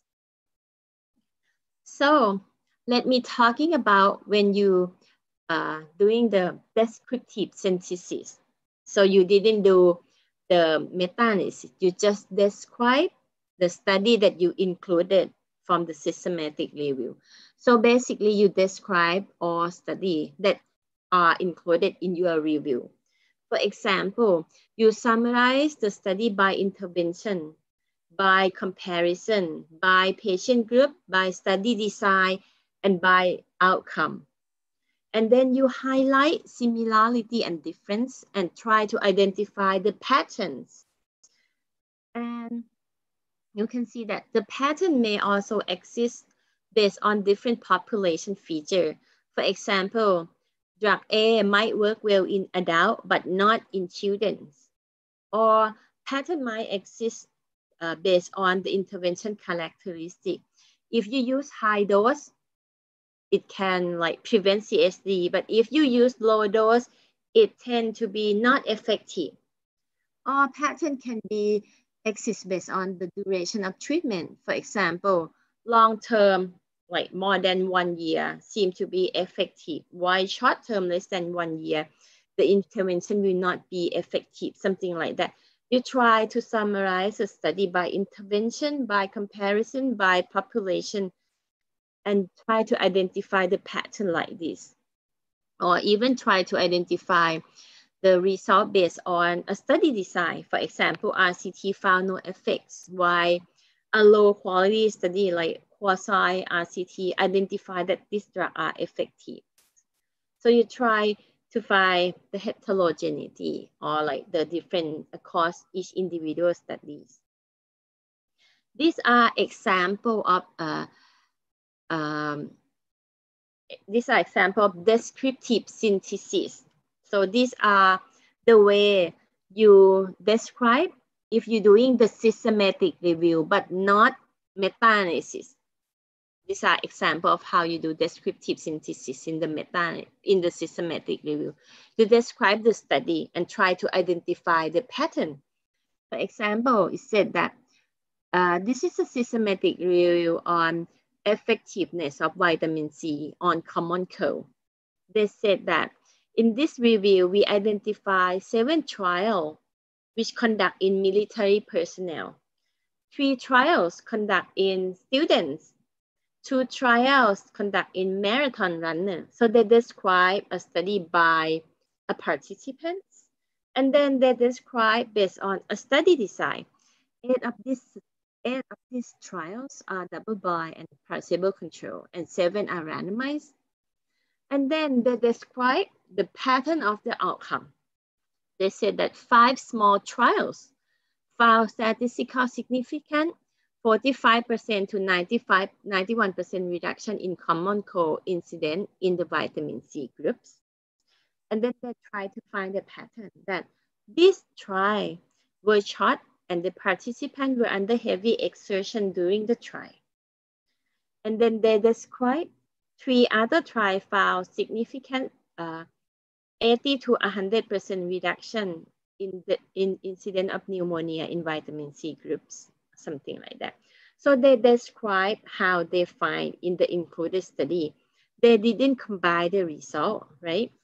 You can see that they identify 7 studies in military personnel, 3 in student, and 2 in marathon runner. So the total they identify is 12 studies, right? Based on 12 studies, 5 studies found that vitamin C can reduce common cold.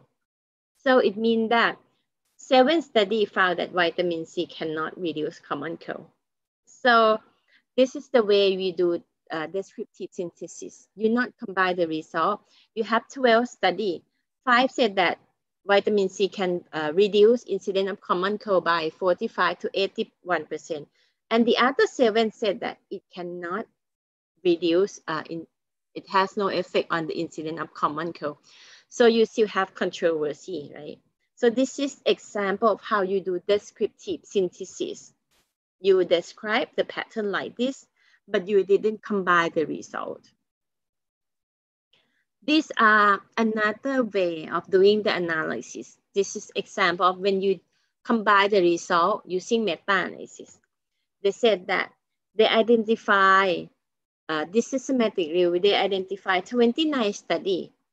And then based on 29 studies, they pull the relative risk from the 29 studies. And the relative risk is like 0.96 and 95% confidence interval is 0.92 to 1, which is not significant because the 95% confidence interval include 1.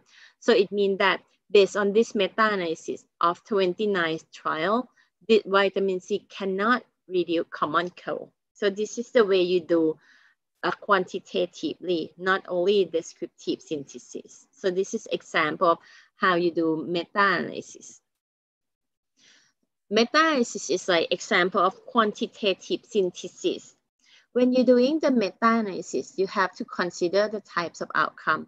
Types of the outcome that you want to combine can be dichotomous, for example, like relative risk, odds ratio, hazard ratio, or least difference. And the outcome can also be continuous, like mean difference or standard mean difference. When you're doing the quantitative synthesis, there are many software that you can use. For example, RefMan, which is RefMan software, which is developed by the Cochrane Group. This is free and you can, easy to use. You can feel free to download from the website. And there's also a manual of how you use the software as well. So it is quite easy to use. Or if you want to do more sophisticated technique, you can use data or something like that.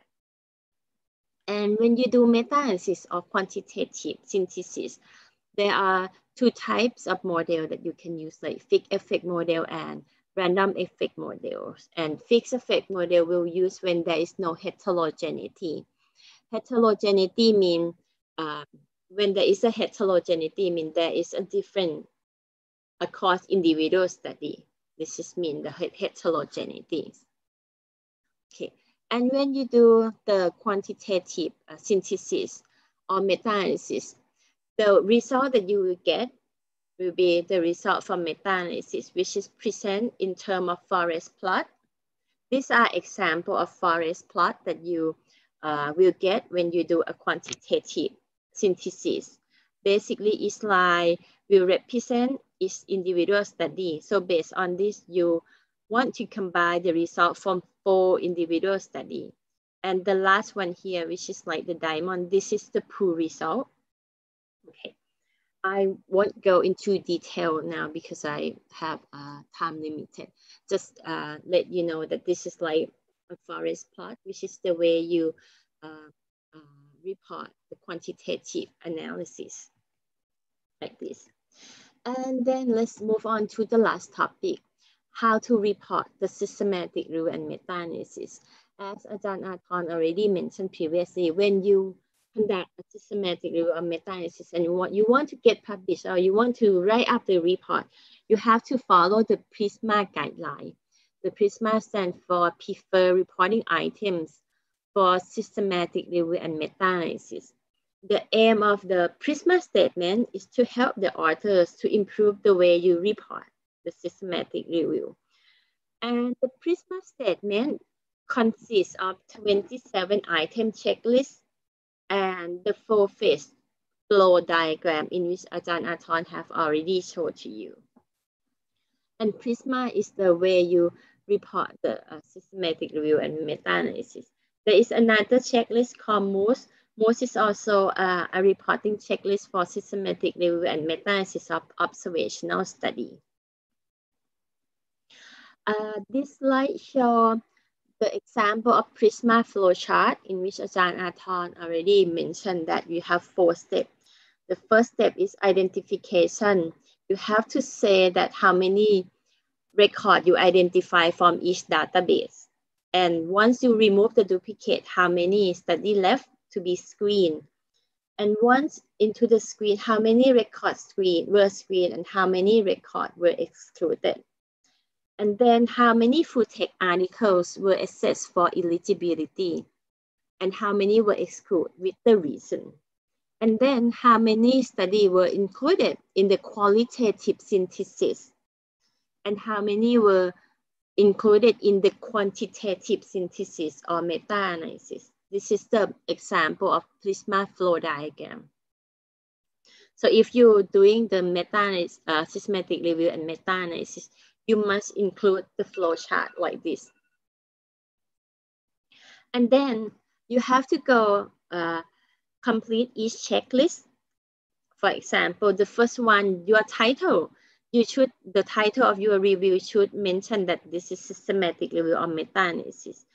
And you also have in your abstract, what you have to identify in your abstract, you have to report background, objective, data sources, study eligibility criteria, participant intervention, how you assess the quality or something like that.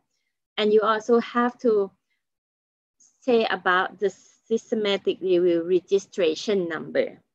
Okay, I will talk about what is meant by systematic review registration number.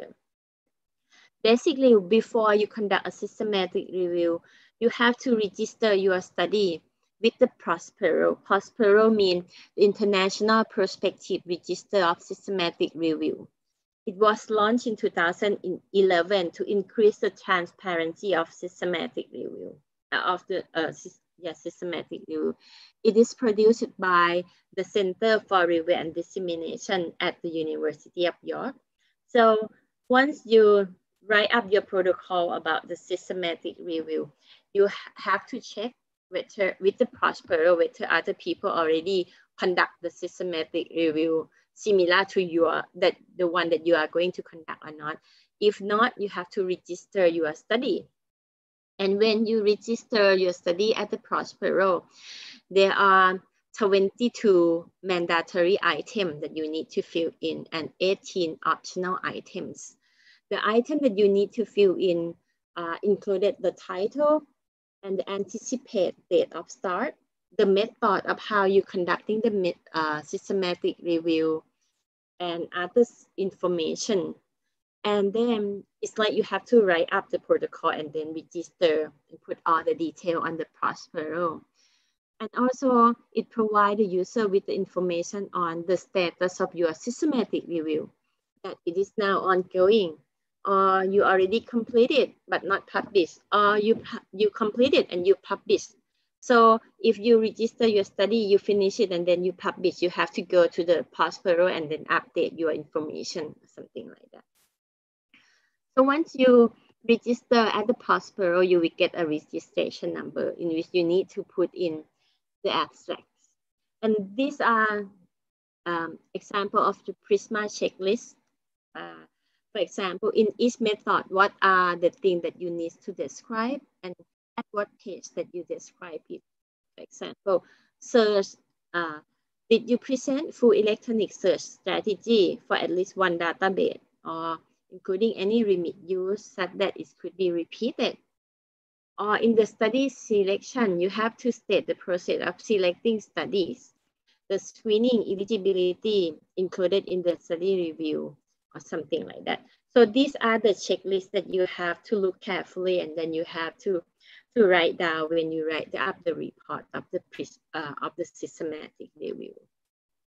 Okay, these are each section will tell you what are the things that you have to write. So it is good idea that you read the Prisma first before you developing your own protocol. Okay, these are the Prisma checklists again. So I think that is it for my sections.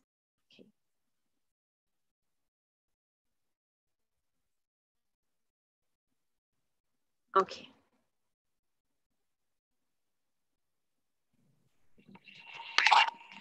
Okay, thank you very much, Dr. Montarat, for the nice presentation.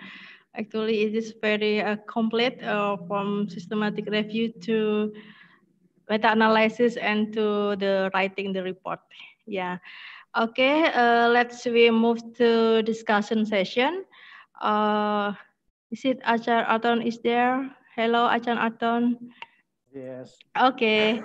Okay. Our panelists will answer the question in Q&A box live. Yeah. Yes. I can manage it. Maybe we can start from Achan Arton and give Achan more for take a rest for a while. Okay. Okay. Achan Arton, there is a question from Nora Uhamka, Jakarta. I think similar question will be was asked by Bu Ana from Gajah Mada. They asked about how many databases or sources to conduct systematic review. Achan Arto mentioned that it must be more than one database. But in case, for example, in some university, maybe in our university, it is the access is limited. Can we use a national database for example, national journals for systematic review? And then it is also a question from, can we use gray literature, Ajahn? For example, dissertation, thesis, something like that, in maybe in bahasa Indonesia, or in a non-English language. Okay, Ajahn, that's Yes, the yes. first question. Yes. So it's up to the application of the result. Okay, can you hear me? Louder. Ajahn? Louder. Oh, okay. Better now? Yeah, it's okay. good. I think it's up to the application of the result of the review and the user. For example, if you want to review and provide the result to the national committee to make decision to accept the new drug or not, okay, it's quite serious. So in that case, you cannot say that I have limitation to access some database, so that I don't include. So you have to pay the money, you have to invest the money to access, to include, okay. But if you just want to know the situation of the research for the master thesis, so it might not so serious, because you can repeat the previous study at the master level, okay. But for the PhD, it's more serious that you should not repeat the previous study. Okay, you have to more serious to include more database. And also another point is that if you want to publish, okay, I think only PubMed is not acceptable for the journal to accept. Okay, should be more than that. And I showed you already that it PubMed not cover all papers. Okay, and in case as a student, so it's up to the university policy. If the university cannot provide the facility to subscribe more database, so then students have only PubMed, and then they produce the report only PubMed, and you said, oh, not acceptable. This is a problem. So if the university want the higher quality of the review, okay, you need to invest more money for the student. Okay, so it's not the yes or no, but it's up to the application of the result and how serious of the result that you are going to have.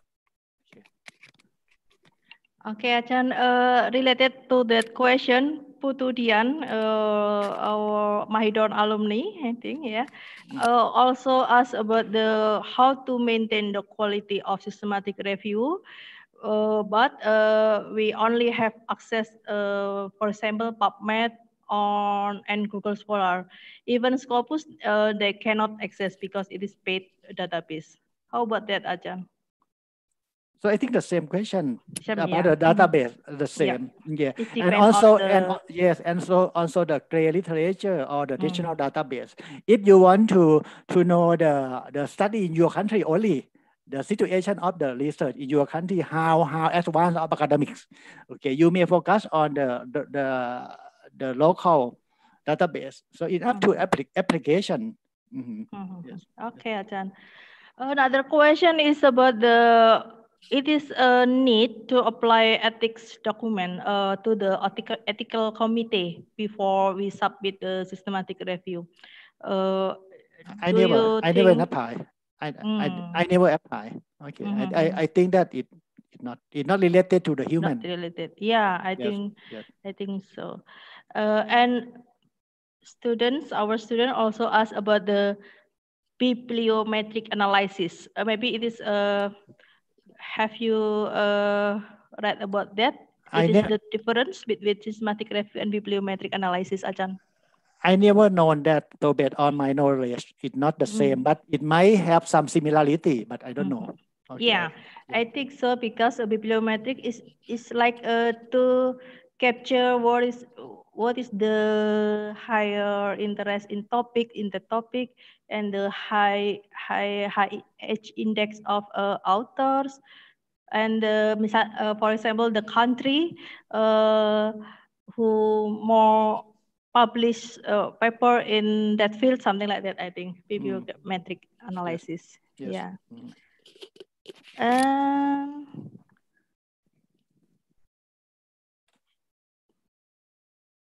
For Ajahn Arthur from Mega Putra, how can we conclude if our analysis shows significant favor in subgroup analysis? Because subgroup analysis is such a limiting with some criteria. How can be capture the real implementation? Ajahn, how do you think? I forward this to Ajahn Montarat. Okay, I think it is appropriate to Ajahn Montarat for the subgroup analysis. Yes. Okay, I think you will do subgroup analysis when you thought that there is a heterogeneity or the result is different by the subgroup. So you will do the subgroup analysis. Yeah. Thank you, Ajahn Mon. I think the question for Ajahn Arthur, you may add some response, Ajahn, later on. Many questions also for Ajahn Mon. For example, yeah, I can just from Galo about the selecting journals, maybe journal or paper. Is there any specifics for specific? Is there any specific method for specific types of clinical question, Ajahn? What is it? I think when you selecting the study, you should set up the criteria in PICO format. P stands for patient or participant, I intervention, comparator, and outcome. And this PICO that you develop, it should match with your objective of the study. So you develop the PICO and then you develop an eligibility criteria based on the PICO, and then you're selecting the studies. Okay, PICO is the simple way to frame the question, Ajahn, yeah? Yeah. One more, I think from Nia, Ajahn Arthur. It seems like PubMed has been upgraded, that there is no mesh in search area except in advanced section. Have you experienced with that, Ajahn Arthur? Yes, it's still available, but it's not same as the previous one. It seems that previous one is easier, but this is you have to submit to another window and then access to the mesh database. Okay. It's still available, but you can export. Yeah, still available. Yeah, in the advanced menu. Yes. For Ajahn Montarat, someone also asked about maybe related to the quality of study. It is necessary to consider high impact factor of studies. I think maybe high impact factor of journal. No, any instrument that consider the impact. No any instrument. I think JADAT, Cochrane, and the others. Yeah, Dr. Susie, can I go back to the previous question that some people asking about how you do when you have limited access to the database, like only PubMed, that will like affect the quality of meta, your systematic review. I think you can do a collaboration with us. We have MOU, and then you can do a collaboration with Mahidol, and we can doing together like Ajahn thought. I think so, Ajahn, because I also have experience. We can access many papers from the overseas, and we can also, develop from protocols until we publish the systematic review, Ajahn. Yeah. Okay. Another question is from Krishna from Bali. There was a very nice topic. I have a question. When we do a study quality assessment, but some study does not explain the detail of methods, how to generate the randomization, but they provide a link in detail protocol of randomization, maybe in another papers, separately from their articles. How we judge the study quality, Ajahn? You have to follow the link and read it. So we can make the mark that it is good quality, something like that, Ajahn? You have to go, suppose it said that the detail is in the supplement detail, and follow the link, and then you follow the link and read, and then assess the quality. Or sometimes you can write to the author as well. Yeah, okay. Thanks for Ajahn suggestion. From the STA Resource Center, Mr. Yugos Kuraf, he asked about, is it mandatory to register systematic review in Prospero? Because it is many field, many form must be filled. If someone doing little similar study, can we do that on that topic, or some tips, practical tips to do the systematic review in the topic, Ajahn? Basically, it's not explicitly say that you need to register to the Prospero, but once you want to get published, many articles require you that you register your study or not. So it's like implicit, not explicit. But many people, they said that you have to wait quite long for the Prospero registration or something like that. But I think it's the most popular one. You need need to do it. And yeah, I also have experience with submitting the protocol in Prospero, Ajahn. But I also with the team still run the search strategy, and then while we wait from the approval from Prospero, is it a good way or not, Ajahn? I think this is the thing that people critique, that they need to wait so long until they can register.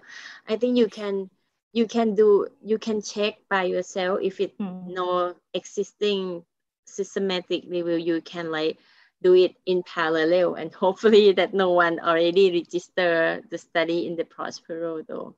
And go back to your guest question, if someone already did the systematic review, or they already registered at the Prospero, whether you can do it or not. So it's like they already register, and it's not really that you cannot do, but you might need to read that protocol, whether you can do it differently or not, or there is still a gap of knowledge that you can do it different way or not. So read it carefully. And also, if they already register, and you keep in mind that they might finish before you. So if you do exactly the same thing, and you cannot get published because they already did and get published. Yeah, we can like reframing the scope, or maybe the different perspective from the published systematic review. It is many interesting question from Bandung, Sindra. Is there any specific number of journal when we do piloting the data extraction form? And what time is the good time, yeah. I mean, we have to pilot in timely manner in which period, Achan? Basically, there is no number that how many study that you need to pilot your data extraction, but I think you can do like 5 to 10 to see that the coding that you identify or the variable that you identify are match well with the study or not, or something like that. But there is no exact number how many you should pilot. If you read and you found that study are quite similar and this variable are enough, that should be okay or something. Okay. Yeah. Another question. About the meta-analysis, I think how many minimum extracted data? I mean, maybe individual studies to conduct meta-analysis. Is it okay if we only have 2 studies, Ajahn, for Yes, conducting at least 2. meta-analysis? At least 2, At yeah, least 2. I think so. Yeah. What about in systematic review, descriptive analysis, Ajahn? Is there any minimum of articles? No, there is no minimum. So No minimum. it depends because you try to find how many people, what are the existing evidence in this world. So there is no minimum that how many you identify. Okay. Yeah, I think question from Andi Leni. How to report systematic review for qualitative research? Can we do the same way with the our explanation today, or we have another way to present in qualitative research, Achan? Oh, I'm so sorry. This is I have limited knowledge about the systematic review of qualitative. This is another way of doing this. It's like another field. I think there are different methods of doing the systematic review of the qualitative studies. So I'm really sorry about that. Yeah, maybe we can learn from the scoping review or narrative review for the qualitative research. And for try to make a theme and category, something like that. Maybe we can learn more with the next webinar. I think. Yeah. Okay. I think systematic review and meta-analysis can be done for other fields other than pharmacy field, right, Ajahn? What about for example, pharmaceutical science field? In pharmacology, in another field of health science or pharmacy practice science field, Ajahn? Yes, I think they can do in pharmacology when I think in pharmacology they're not conducting a study in human. I think they conduct a study in rat, in mice, and doing the pharmacokinetics or something like that. And they can, I think they can do it as well. Mm-hmm. Yeah, a question from Henning, and it is appropriate for Ajahn Arton. If we are going to do systematic review and there is a similar systematic review in maybe in the past 2 years, it is okay we do systematic review on that topic. I mean the updated one. Yeah, Ajahn. Okay, sorry. Yeah, okay. Sorry.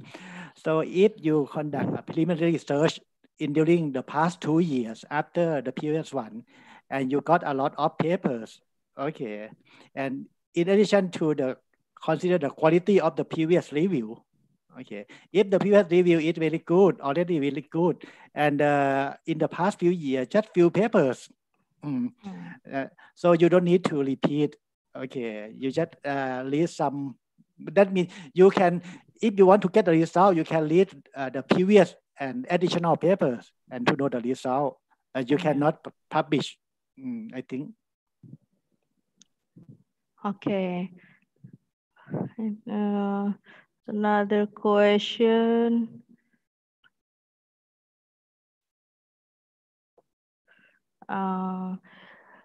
About the statistical method in the meta-analysis, it is for Achan Montarat maybe. Is there any option of to do? Well, it is can be done in Excel or another software or types of methods, Achan, specific methods. I don't think it can be done in Excel. As far as I know, you can use Leftman as I recommend. It is easy to use. You can use Stata as well. Stata or Leftman. Okay. Yeah. Okay. This is a nice question from Aji Purwokerto. Achan Arton, I think, have been there in Purwokerto. How we assess the study quality assessment for the observational studies for score? For example, strobe checklist. Can we use it and how to score it? Can Achan Arton or Achan Mon? Yeah. Yeah, you can use when you assess a study quality of observational study. You can use Newcastle Ottawa scale, NOS, or you can use SIGN, SIGN or something like that, or Robbins. These Robbins are as well. Instrument to assess the quality of observational study. But STROBE is the guideline of how you report the observational study. It's like the consort statement in RCT, the way you report, but not the quality assessment. Okay. Okay, so it is suggested to use Robbins tools, Achan. Robbins or Newcastle Ottawa. Newcastle Ottawa, yeah. SIGN. Interesting question for Pakistan. Shah Faisal asked about, can we search Google Scholar for literature search? They mean maybe Google Scholar only. Yeah. A lot of retrieve study got about more than 30,000. How to do with that, to deal with that, Achan? Can we like just refocusing the key search term or other ones? If we got around 30,000 articles. Okay, there are two issues. The first one is a too broad search term or too broad research review question. Okay, that you have to narrow to find a more specific. Okay, another issue is the period of the publication. Okay, in this case, it's up to the type of the research. For example, if you want to review the behavior of teenagers, to know the behavior of teenager, you don't need to back up to like 40, 50 years ago, because it's not useful to know what teenager in 40, 50 years ago. So we just want to know in not like 10 years ago, that enough, because we want to know as an input to do something to improve the problem, to solve the problem. So this is up to the benefit, the application of the result as well. So we can limit 5 years, 10 years. That's the way to reduce the numbers. Okay, limit the years. Also, this question from Maria, the maybe the duration period of study maybe can be limited to reduce the number of screen articles. Okay, I think all questions has been answered. One more, should each systematic review should have forest plot? I think Achan Montarat already explained that forest plot or meta-analysis result is on a subset of systematic review with the quantitative analysis. And the systematic review or literature review will not have forest plot, right, Achan? Repeat question again. Some systematic review did not use forest plot.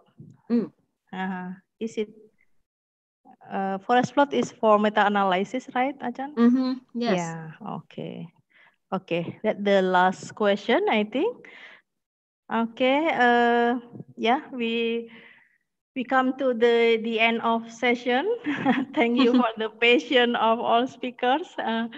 For wrapping up, let me summarize that for systematic review, we can done with the systematically step from framing the question with PICO or other framework, identifying relevant studies using searching strategies, as Ajahn Arton mentioned, and assessing study quality. Ajahn Moore already explained about the way to assess quality of each study, and summarizing evidence using data extraction and must be done independently by authors and must be piloted, and writing the report. I think this is also the biggest challenge for us to write the report following PRISMA guideline. Okay, we highly appreciate to all speakers, Professor Arton, Professor Montarat. Yeah, really happy to have you today. Yeah, and all organizing committee or participant, we have more than 500 participants and more in the YouTube streaming. And yeah, we hope we can collaborate to do systematic review in the next future. And let me close this event. Wish you all the best, Achan, and a greeting from us to all teacher in Mahidol University. Stay healthy and keep on learning. Thank you very Thank you, much. Susie. Thank you Okay, all for Achan, inviting us. Yeah, thank we you. have a photo session.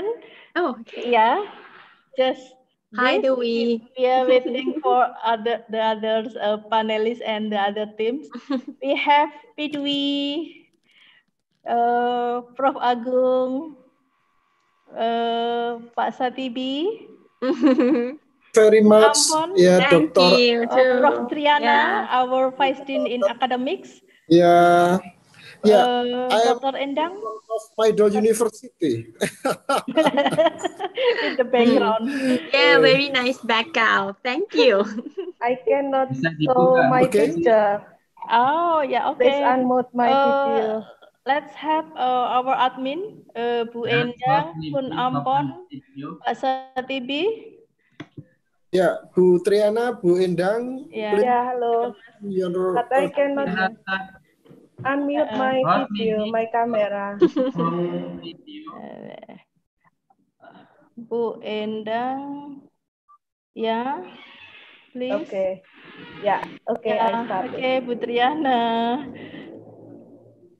Mbak Saras, please turn on your video camera. Mbak Saras, please come. Yeah. My thing. Okay. Okay. Okay, I will take screenshot ya. Screenshot ya. 1, 2, 3. Yes. All of us, Pak Agung. Huh? Don't only you. Sure. Yeah, I will take all of pictures. Yeah. 1, 2, 3. Okay. Please, perhaps Bu Susi or Bu Dwi also take a screenshot. So we have many pictures of us. Yeah. Side. The new way to take a picture.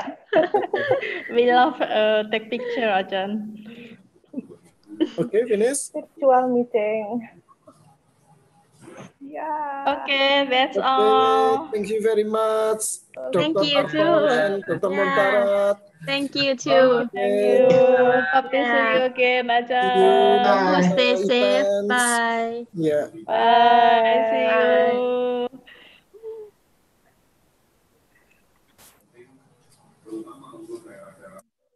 Oh, so fast. Ya, masih take udah punya bagus. Okay.